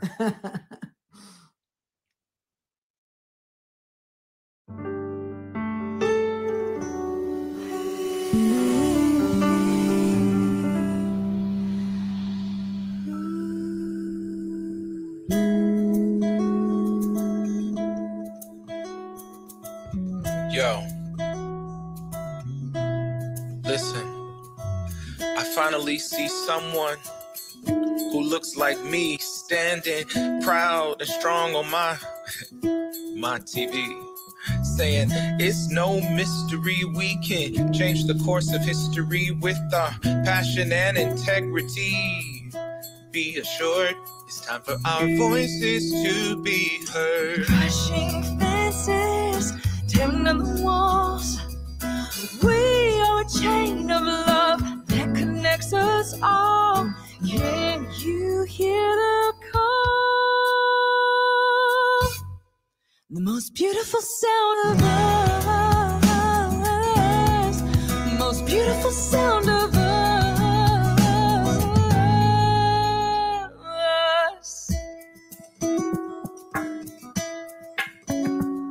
Yo, lifting up the veil, and revealing all the lies, as we dedicate this moment to exercise the power and privilege that every person has. Oh yeah. If we vote, then we won. Woo!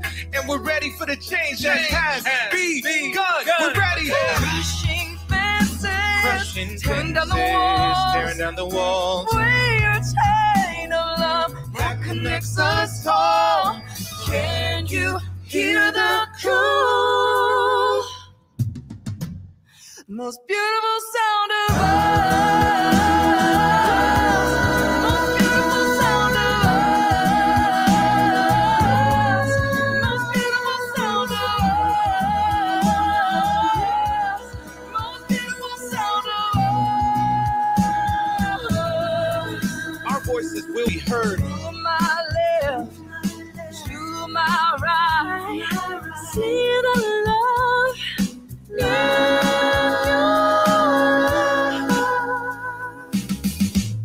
The beautiful sound of Listen, can you hear it? It's bigger than you or me. There's enough of us to make a difference. But we're nothing without you. You may feel like your voice is not important, but it's more important than ever. Without your voice, we're nothing. We need you. We need you. We need your voice.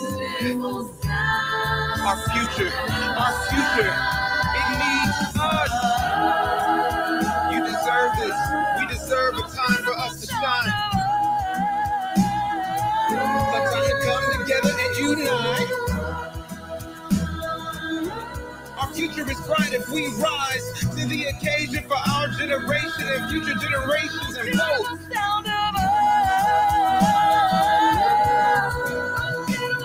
Yes, not just you, not just me.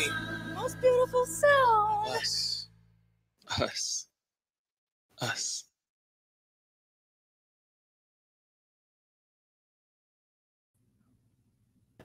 Yeah. Really beautiful. Beautiful sound of us. Wow.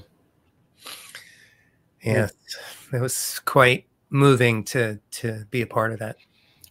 And how long did it take to put that together?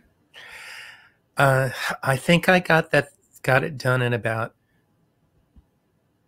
probably about 3 weeks. Wow. Maybe 4. I don't remember because it was round the clock. Might have taken a month. Yeah. And that's your other one. Yeah. Da, da, da, da, da, da, da. Can't go wrong with Christmas music. Yeah, maybe 4 weeks, but it like nonstop. I mean, it became, I was obsessed. I just had to get it out, and the learning curve was huge on how to put it all together. Yeah. And how to coordinate that many people remotely.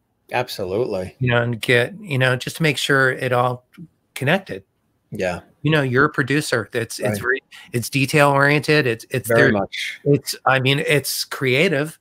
You still need to guide everybody artistically. A lot of moving parts. Yeah. You know, wear this color shirt, or don't wear this, or do that, or, you know, and hold the camera this way and not that way, and all of those things. But, you know, I'm just, like I said, I'm so proud of everybody, of this group of artists. And look what they're saying. That was totally amazing definition of levity. Renee Katz in New York City, cabaret star.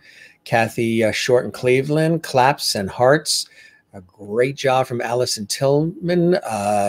Merlin in Ontario, Canada, clapping. Juanita, South Africa, perfectly splendid. And Wozniak, beautiful. Mary Bishop in Florida, your old stomping grounds, fabulous, fantastic, wonderful. Just love this song. Karen, incredible. Linda Odell, what a refreshing song and music, a sharing of love. Mona says, that sounds awesome. Claps and hearts from Karen, so powerful, from Bernadette, truly moving. Carla in Brazil, awesome. Wow, this is incredible, Terry. Really touching people in a lot of different ways. And Renee Katz saying, we need that right now. More people need to see that. And Terry, you are most definitely a top levity, sir. Top levity. Wow. You've reached a top levity quickly. Wow, I'm grateful. Thank you. By the way, everybody, you can download the song, the single, on iTunes. So if you want to hear it again, you can easily get it. The other thing is, if you want to see the video again, you can just go to my YouTube channel, and it's there for you to stream as many times as you want. And I only ask of you two things. Please hit subscribe, because that's the only way that artists get paid with YouTube.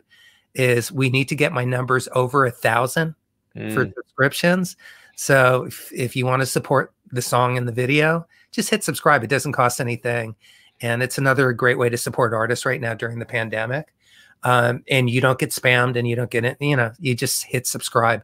But share it with everybody, because we made that video for you, you know, so for the world, yeah. For the world. And Cassini's Last Dance videos on the YouTube channel as well. But I appreciate that, that it's meaningful to you as well. It's certainly meaningful for us. And, you know, it's so interesting just to be watching, you know, watching an inaugural speech, you know, an acceptance speech, and then grab a pencil and start writing. And then it turned into what you just saw. What we just saw. What are some of the other things, the blessings and joys in your life, Terry, that continue to move you, to inspire you, to create in the way that you do so beautifully? Well, certainly Melanie, my wife, you know, just, you know, being isolated with her is a great blessing. Normally, I mean, she sings in Barry Manilow, sings and dances in Barry Manilow's band. So she typically would have been gone for a good part of this year. So we are spending more time than we've ever spent together. We just spent our first New Year together since we've known each other. We've never had a New Year's Eve together, because I'm typically the one who's performing on New Year's Eve. So, you know, things like that are just beautiful. You know, having an opportunity to continue my podcast, Making It with Terry WOLLMAN, is a real blessing, because again, the access to the kind of artists that you and I both have right now, and the kind of conversations that we're having have a new depth. You know, again, like my first guest this year is Verdine White and his wife Shelley White, you know, both amazing hit writers, but to talk about what this year has been for them, not only artistically and as a family, but they're, you know, they're also doing food drop-offs for the community, because they have a community center that they can't go to anymore, but they're punting, you know, they're still doing things for the community.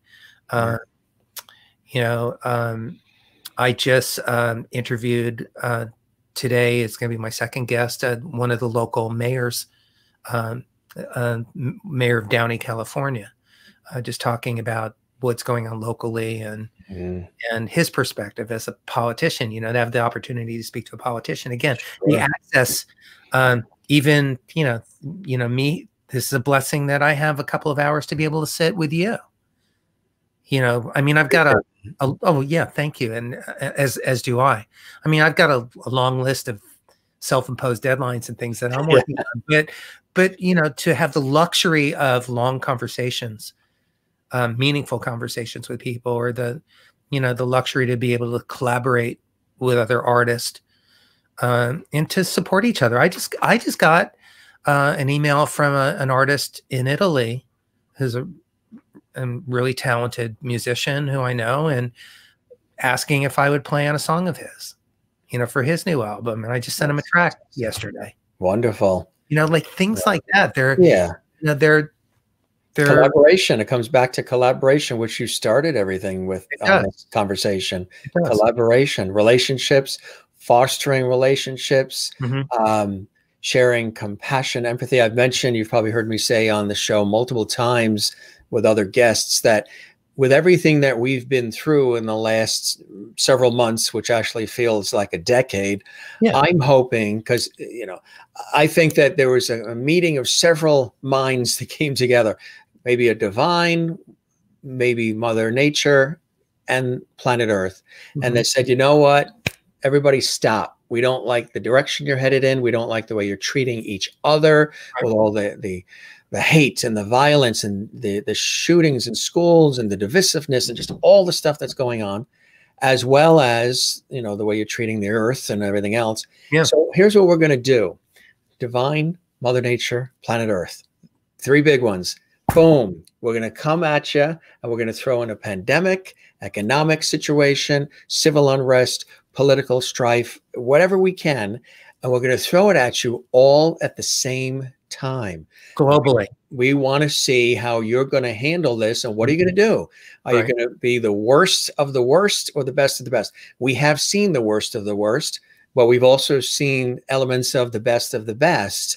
So my hope with all of this, because I think we were social distancing before we were forced to social distance, and it's important to social distance for our health. My health, we have that. Oh yeah, we tapped out early. We're doing that, masks and everything else. But we were sort of social distancing even before that, because we had our heads stuck in cell phones. Everybody's stuck on social media. People not necessarily commuting. You go to a restaurant, everybody's on a cell phone. Nobody's really talking anymore. So it's my hope is that we rise out of the ashes more empathetic, more loving, kinder. We listen more as opposed to speaking and yelling. We listen, we come to the table. I'm a Libra, so I'm balance and harmony. So see, that makes sense. That's no wonder why. Now that just sums up this evening beautifully. I understand now. October 20th. September 24th. So you're right. And Libras are always looking for balance, for harmony. We see both sides of a question. We tend to be sympathetic, prophetic, all of those things. That's prophetic, not pathetic, folks. Prophetic. There's a difference. There's others that might be pathetic. But there's a certain sensibility. And and healers and creators and collaborators and hosts. And I hope that we really rise out of this, not going back to, you know, people saying, when do we return to normal? Normal wasn't so hot. I hope there's a better. I hope we've learned from this. And because this has been a real pivot, this has been a real time to take a look at all of our lives individually and collectively to see what we want to do with the rest of our lives, how we want our lives to play out, and the people we want in our lives and the choices that we make. As horrific as all of this has been unfortunately into 2021 continues to be. I'm hoping that people are looking at themselves, possibly saying, well, this has also been a wonderful opportunity to breathe, to pause, to bake that bread, to spend time with loved ones when you can, who are in the house, to take up that hobby, to do that thing you've always wanted to do that you've been shrugging, write that book, whatever it is. You know what else though, Jim, in addition to that? And I'm in complete agreement with you. In addition to that, it's also a time to sit in discomfort. Yes. It's so important because we can't go back to sleep. Especially, and I'm speaking to I'm speaking to all the racial divisiveness, and of course I'm extra sensitive to it because I'm in a mixed marriage. So I have a black side of my family as well. And so I see it through their eyes as well. And I see their pain and the pain they've been carrying their whole lifetime. Yeah. But it's not a time for us to walk away from being uncomfortable. Right. It's a time to stay uncomfortable and read books and watch movies and ask questions and not just ask our black friends or friends of color, but to we can ask them for a list of recommended reading and things like that, but to stay uncomfortable for a minute. We can't go back to sleep. No, right. It's easy to, once hopefully things smooth out, to go back to what was and just jump right in, and everybody forgetting the lessons that were right there in front of us.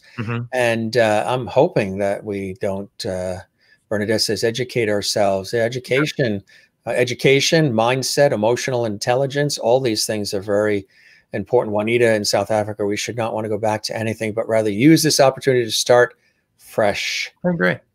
There is no going back, and there's no back to normal. No, that's. And we're going to need to be mindful for a long time. Any of you who have been to Japan or other countries, they wear masks when they have a cold. Right. Actually, yeah, they do. I mean, please, any of you anti-maskers and all that stuff, just, just be more community minded. Just consider it as a possibility. Yeah, because this is going on a lot longer than it needs to. Absolutely, a lot longer. And we need to watch out for each other. We need to care about each other a little bit more. Mona says, your show has saved us through this tough time. Thank you so much. Love here and love at ease. Thank you, Mona. I really appreciate those beautiful words. And this has been amazing. Would you believe that we have chatted lovingly and flowingly for almost 3 hours? That's I never wow. That would explain why I'm tired. I'm also this is a beautiful conversation with not only with you, Jim, but with your family. Your extended global family. The Loveities. The Loveities. It's a great group of people. Well, I certainly hope that the show, my friend, met your expectations and that you enjoyed the time with me, as I certainly have with you. Very much. So, yeah. It exceeded my expectations, and this will go down in history, I would say, likely as the longest interview I've ever done, and probably ever will do. and I don't regret a second of it. It's actually been a joy. Thank you. I appreciate that. I try to make it warm and conversational, and we just let it flow, and whatever happens, happens, and some beautiful things happened tonight. That's for sure. Bernadette is saying, thank you, Terry, for sharing your stories and gifts with us. And of course, you're welcome back anytime. We don't have to talk for 3 hours, but we want to introduce you to everybody. Now that they know, you can go back for updates.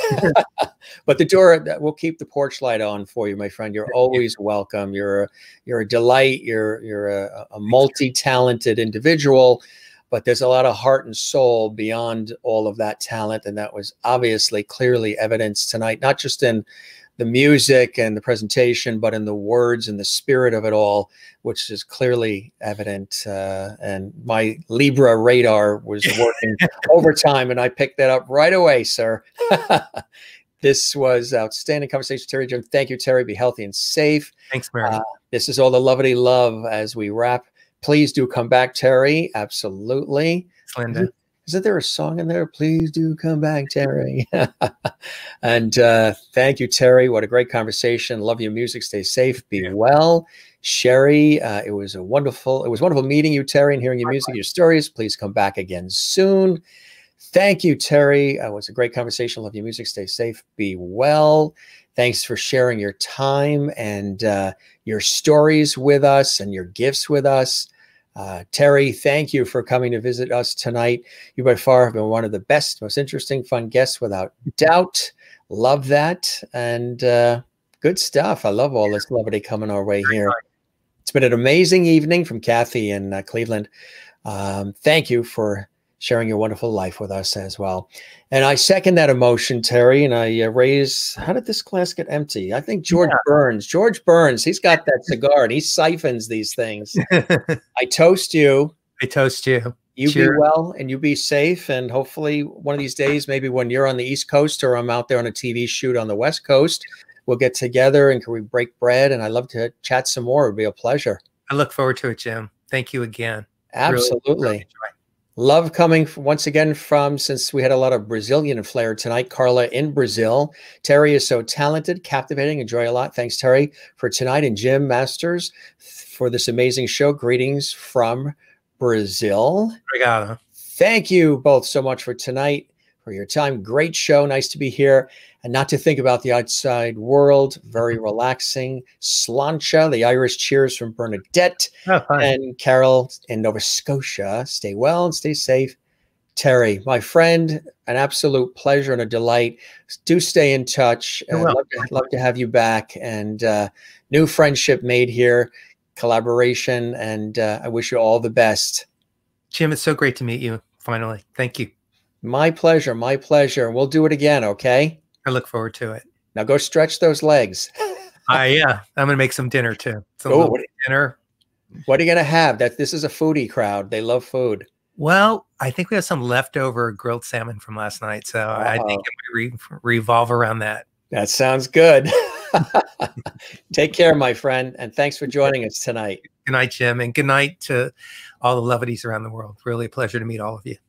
You as well. Yeah. Take care. Bye-bye now. Bye-bye. How am I? Was that incredible? Did you enjoy yourself, everybody? And Kathleen says, take care, Terry. Thank you. And as always, please stay safe and stay well. Stay safe. Absolutely. Stay safe is definitely one of the themes.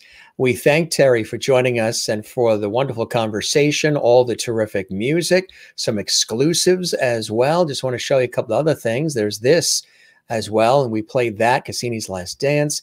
Also this as well, you should check this out. Terry WOLLMAN, A Joyful Noise, wonderful Christmas tunes that came out during the holiday season. This was the original album, remember? Bimini? And of course, this was Welcome to Paradise. There's also the complete collection as well.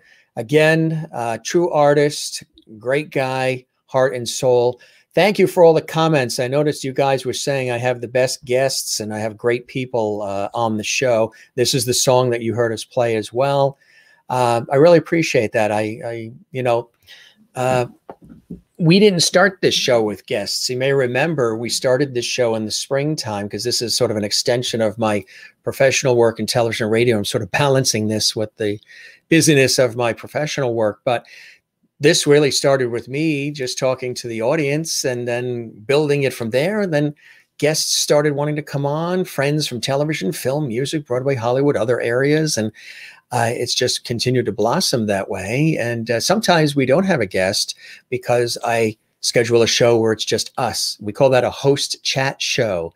And we'll talk about food and life and photos and all kinds of cool things, what everybody's up to. And I, as your host, and you as our faithful, lovely viewers and friends, we just chat, we have fun, and we do a lot of cool things together. And that's what this show is all about.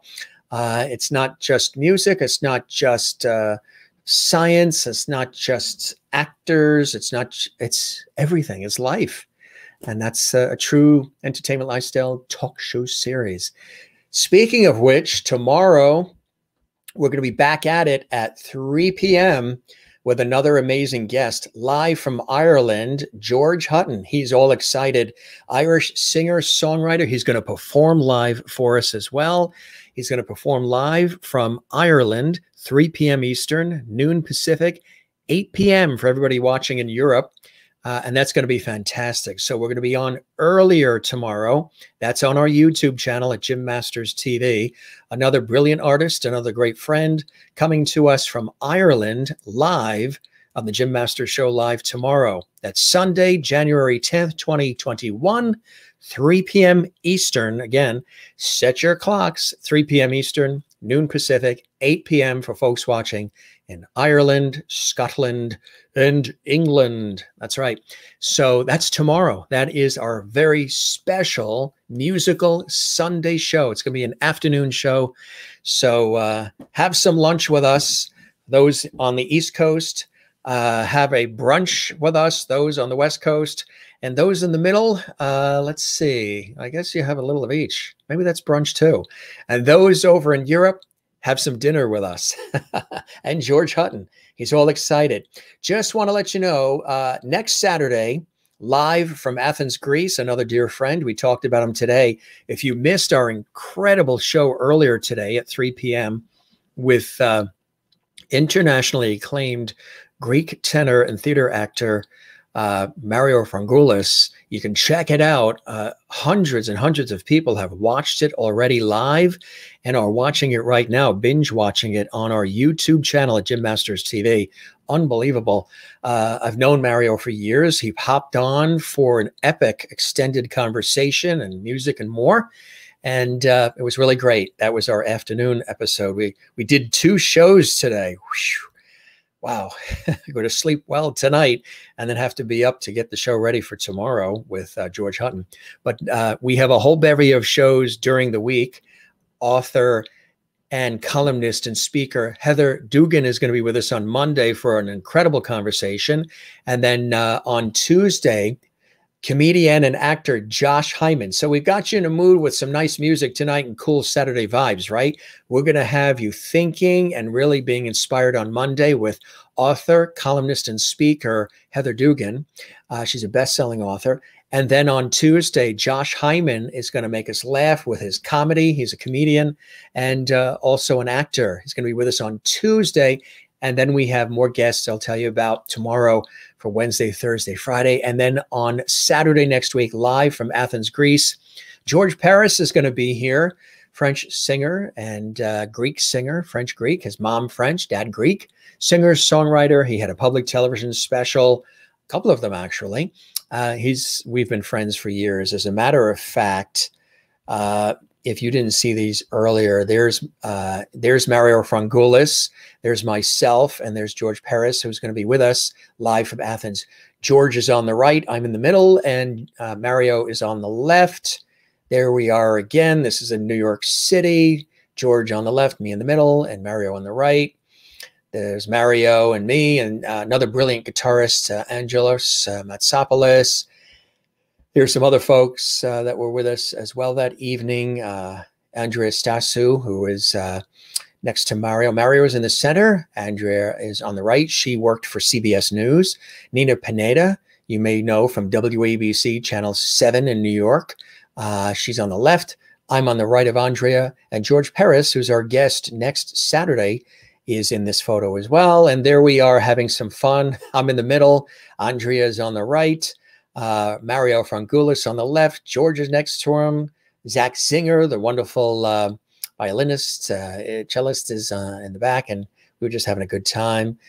Tammy McCann, who was a guest, you may remember, December.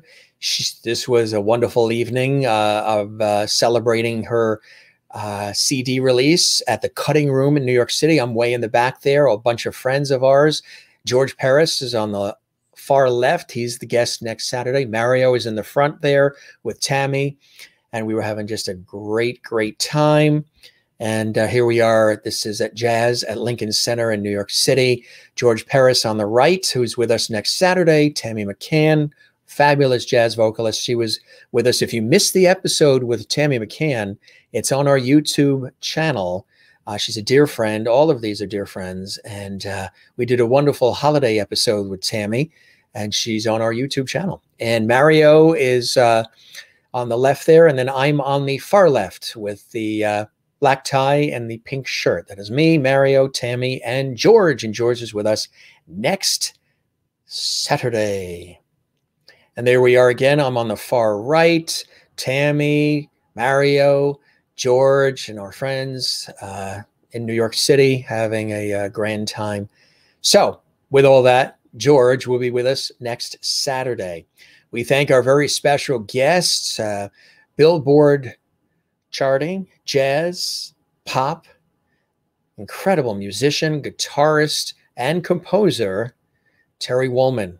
Appreciate all his time, appreciate all his talent. We appreciate him joining us on the show today. Next Sunday, a week from this Sunday, Ireland's leading country music singer, Nathan Carter, is going to be with us. That's Sunday the 17th, 3 p.m. Eastern, noon Pacific, 8 p.m. in Ireland, Scotland, and England on our YouTube channel, Jim Masters TV. If you haven't subscribed to the channel, we would love that. Let's take a look at some of the comments before we wrap up a very busy day, very long day with 2 lengthy shows. We've been on the air for almost 7 hours. This is like a telethon. 3.5 hours with Mario this afternoon, and now just about 3 hours with Terry. But it flows by like butter, doesn't it? And I always ask the guests, how much time do they have? Do you have a clock? Do you have to be somewhere? Do you have anywhere that you have to cut out to be? And I say every single one of them says, no, let's talk and let's just roll with it. So the shows in terms of the length are not something that I say, oh, we have to do 2 3-hour shows. Sometimes we do an hour show. Sometimes we do an hour and a half. Depends on the conversation, the flow, the levity, and what other plans I have and what other plans the guests have as well. So it's really cool. So yes, he's another Irishman, Karen, absolutely. And very incredible indeed. Great pictures. Thank you very much, Mona. And good night to you as well, all the lovelies. Hope everybody has a good night. We'll be here earlier tomorrow, 3 p.m. Eastern on our YouTube channel. So anybody watching us on Facebook, join us over on YouTube. You get a chance to enjoy some incredible music with Irish singer-songwriter George Hutton, 3 p.m. Eastern, noon Pacific, 8 p.m. in Ireland, Scotland, and England. That's tomorrow. And Derek Huff would be great too. Yes. I'm getting a lot of suggestions for guests from our viewers. Good night, Juanita. What a great show. Thanks, Jim. This was a fantastic week of shows. Good night. It was a very moving week of shows, wasn't it? Monday with all the guest comments. Remember we had all the videos from all the guests and the viewers. We're going to be doing a whole show, re-airing some of those and some new ones that we have been receiving from viewers as well as our lovely guests. If you still want to make a video, whether you're a guest, previous guest, or you are a viewer, you can send a video. It could be on your phone, it could be a laptop, your computer. You can send it to jimmasterstv@gmail.com. That's jimmasterstv@gmail.com. And we'll air it on an upcoming episode of our Entertainment Lifestyle Talk Show series. So Juanita says, what a great show. Thanks, Jim. There was a fantastic week of shows. Good night, everyone, and keep well. From South America, from Juanita. Juanita and her lovely daughter jumping around in that swimming pool. Love that. And we're going to probably show that again. Good night, Mr. Lovely. Good night, lovelies. You as well. Looking forward to everything. George is an excellent tenor. Yes, he is here next Saturday. And again, we've got an amazing week of shows all in between. People are asking me, even my family and friends are saying, are you still doing these shows 7 days a week? Are you still doing 2 shows a day sometimes? Right now, yes. Good night, lovelies. Have a wonderful night. Sleep well, and please stay safe. We'd love it if you share these episodes with your friends, if you Love the YouTube channel at Jim Masters TV. Share the channel. Share our YouTube page. We would love that. Jim Masters TV. Our Facebook page as well, Jim Masters TV, and Instagram and Twitter at Jim Masters TV. Share, share, share. I know you guys are really, really good at doing that. For every single one of you who have done that, and you've written to me and you tell me that you do it all the time, I say thank you, and you, and you, and you. You guys are the best. That really helps the show. When you do subscribe to the channel, it helps the show, because when you subscribe to the channel, it allows us to create more content, have more great guests, go on location, and expand this show with some of the amazing ideas we have for the show even further when you subscribe to the YouTube channel and you like the Facebook page and Instagram. And no cost to subscribe to the YouTube channel. So I don't know why they call it subscribe, but you just click it. Make sure. Now, some people say, oh, when I go on YouTube, I can't comment.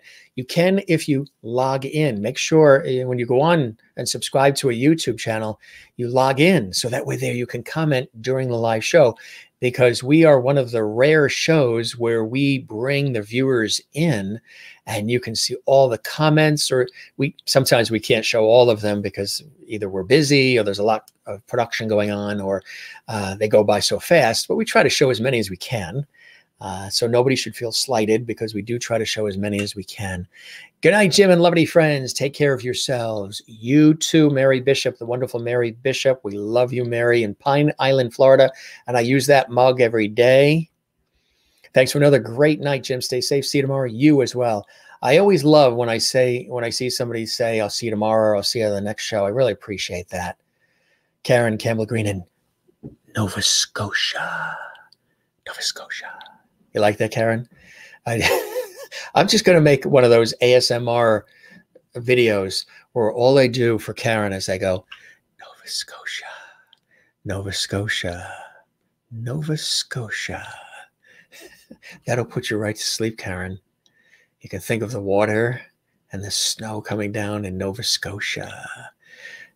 You like that, Karen? Maybe I should just make a recording of me saying Nova Scotia, because I know you tell me often how much you enjoy when I say Nova Scotia. I love saying that word, Nova Scotia. Jim, you haven't had a bad guest on this show ever, and we're not trying to either. You attract the best people, my friend. Yeah, I want good people on the show. I want people who have pizzazz in life, people who want to be here, not people who are selling a book or just promoting something. There's many shows that the person only goes on the show because they're selling something and they're promoting something, and that's what they're doing. This show is unique. It's about entertainment, lifestyle. It's a talk show series bringing back the lost art of conversation, and it's about life and about sharing and inspiring. So if somebody has, something they're promoting, that's fine, but we don't want the whole show to be just somebody promoting something. Because that's like just sales. We want good conversations, entertainment, levity, just like talk shows. Another great show, Jim. Thank you. Have a great night. Take care and be safe all. Good night. You too, Kathleen, my incredible friend in New York City. I appreciate you very much. Good night, Jim, and good night, everyone. Please stay safe, stay well. XX, my usual heartfelt sign off. Yes, Bernadette Vidal. Yes, you do have the best guest, Mr. Loverty. Thank you very much. We work very hard behind the scenes here at the show to bring you the best in entertainment, levity, and so much more. I know it looks so easy and smooth, but there's a lot of work behind the scenes to pull all this off. But I enjoy it and I love it for all of you. And I love it too, just as much as you guys do. Thank you for a wonderful evening. It's been a good long day of shows. Good night, Jim, and everyone. Be safe and sleep well. You too. And Allison Tillman had a taco.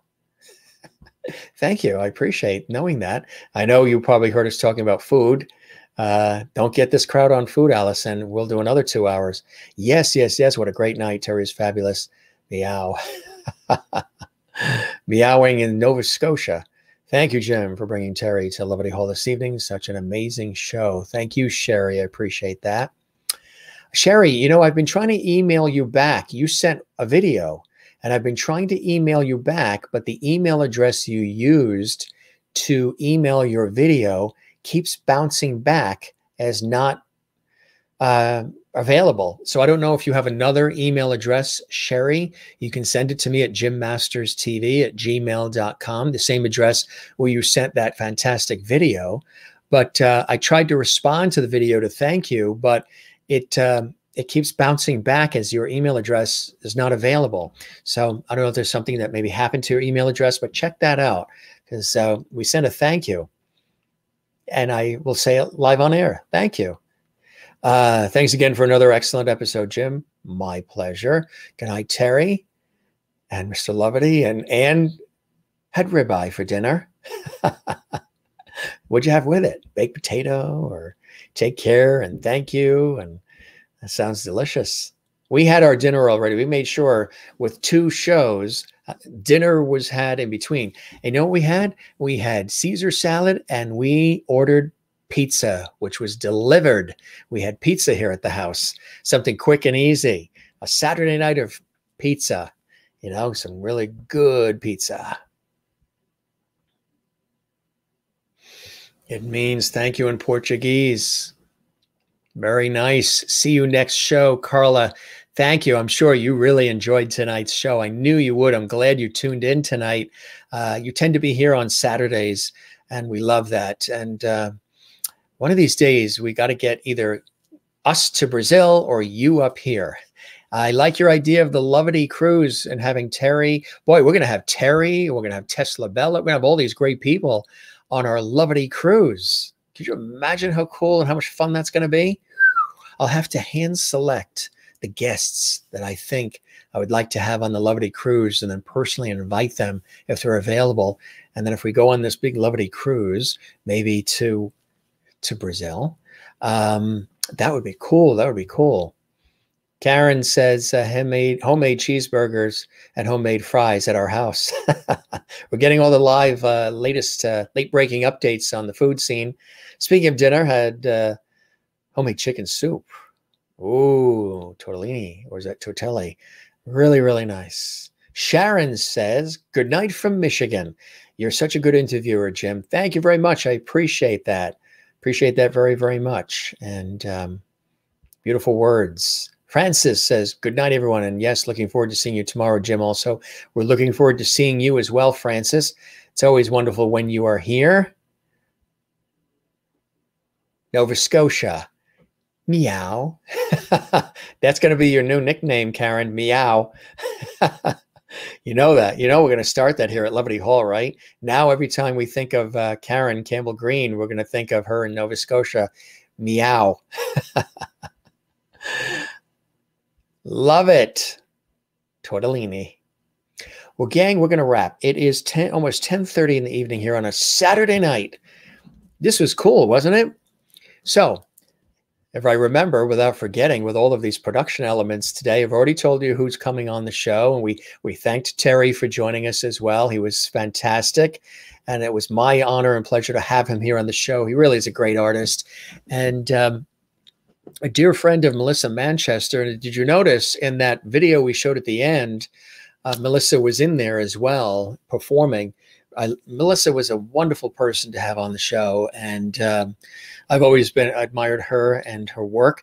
And if you did not see the episode we had with music legend Melissa Manchester, it's right there front and center on our YouTube channel, Jim Masters TV.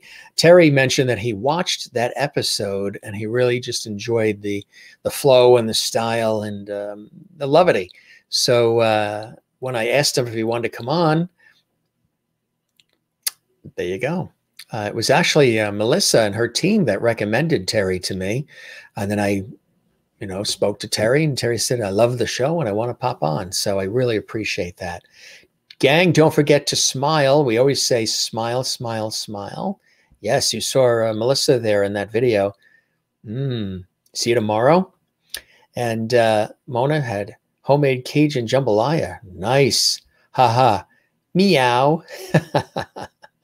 Meowing in Nova Scotia. Well, there's your smiley face. Don't forget to smile, everybody, and share the smile. Love and the lovity. Don't forget to share the lovity. And as you saw, Terry, originally from Miami, living in California, loves the ocean.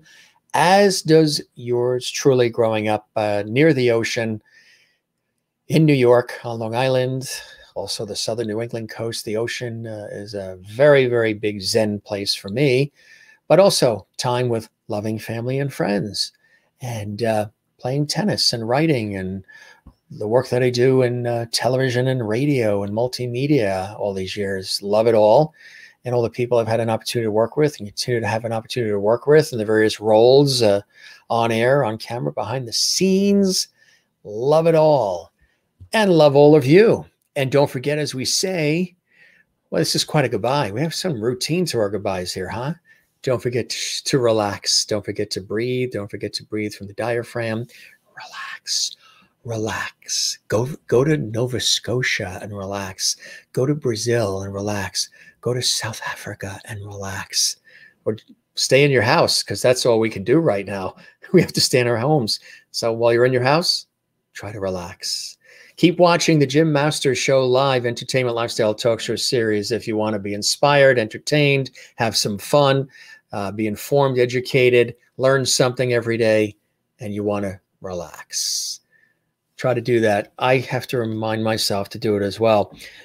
George Burns is back there, and Gilligan is over there. You see Gilligan, and Silver is here as well. Almost knocked him over. Silver is here. Silver says good night as well.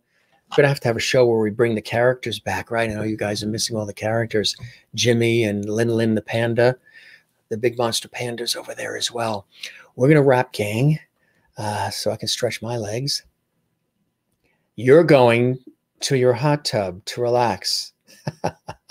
Now that would be a great Jim Masters Show live on location segment.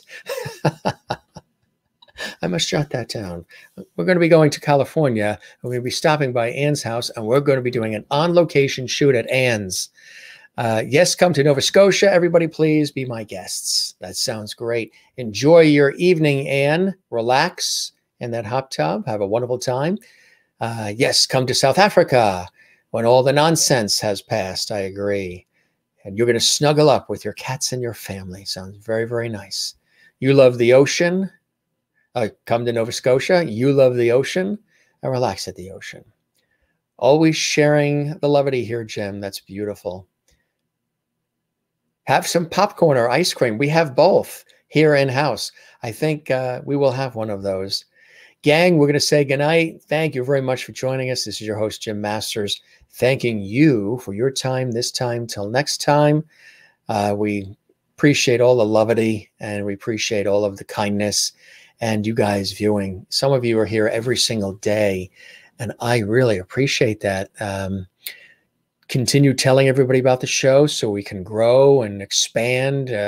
We're doing that on this end here, but you guys who know what the show's about and you love the feeling of the show, spread the word. That actually helps the show. Many of you say, well, what can you do to help the show? How can we help it? Tell everybody, spread the word, have them, check out the YouTube channel, watch the shows, subscribe, all those fun things, and continue watching and enjoying. That's what we're here for. I'm so glad that I decided to do this show back in April of last year. With the schedule that I have, which is nutty, I'm so glad I decided, because for years people asked me to do something like this. And I'm so glad that I actually, said, you know what, let's do it. Let's get the studio lights. Let's build a home studio and let's do this. And we are. And we're all here together. Levity galore, levity abounds, levity rules, right? Thank you very much. I appreciate that, Karen. You have a wonderful evening in Nova Scotia. Good night, gang. We will see you tomorrow. Jim Masters, thank you for your time this time. Till next time, 3 p.m. Eastern, noon Pacific, and 8 p.m. in Ireland, Scotland, England. Irish singer-songwriter extraordinaire George Hutton is going to be here in the house, playing lots of music, lots and lots of great music, and lots of Irish crack. Missed an episode? You can see them all on our YouTube channel. Want to see this one again? Check us out on YouTube at Jim Masters TV. Good night, gang. We love you all. We will see you soon tomorrow. Get some rest. Or if you're just starting your day, we'll see you in the last half of your day. Good night. Thanks for being with us. Bye-bye.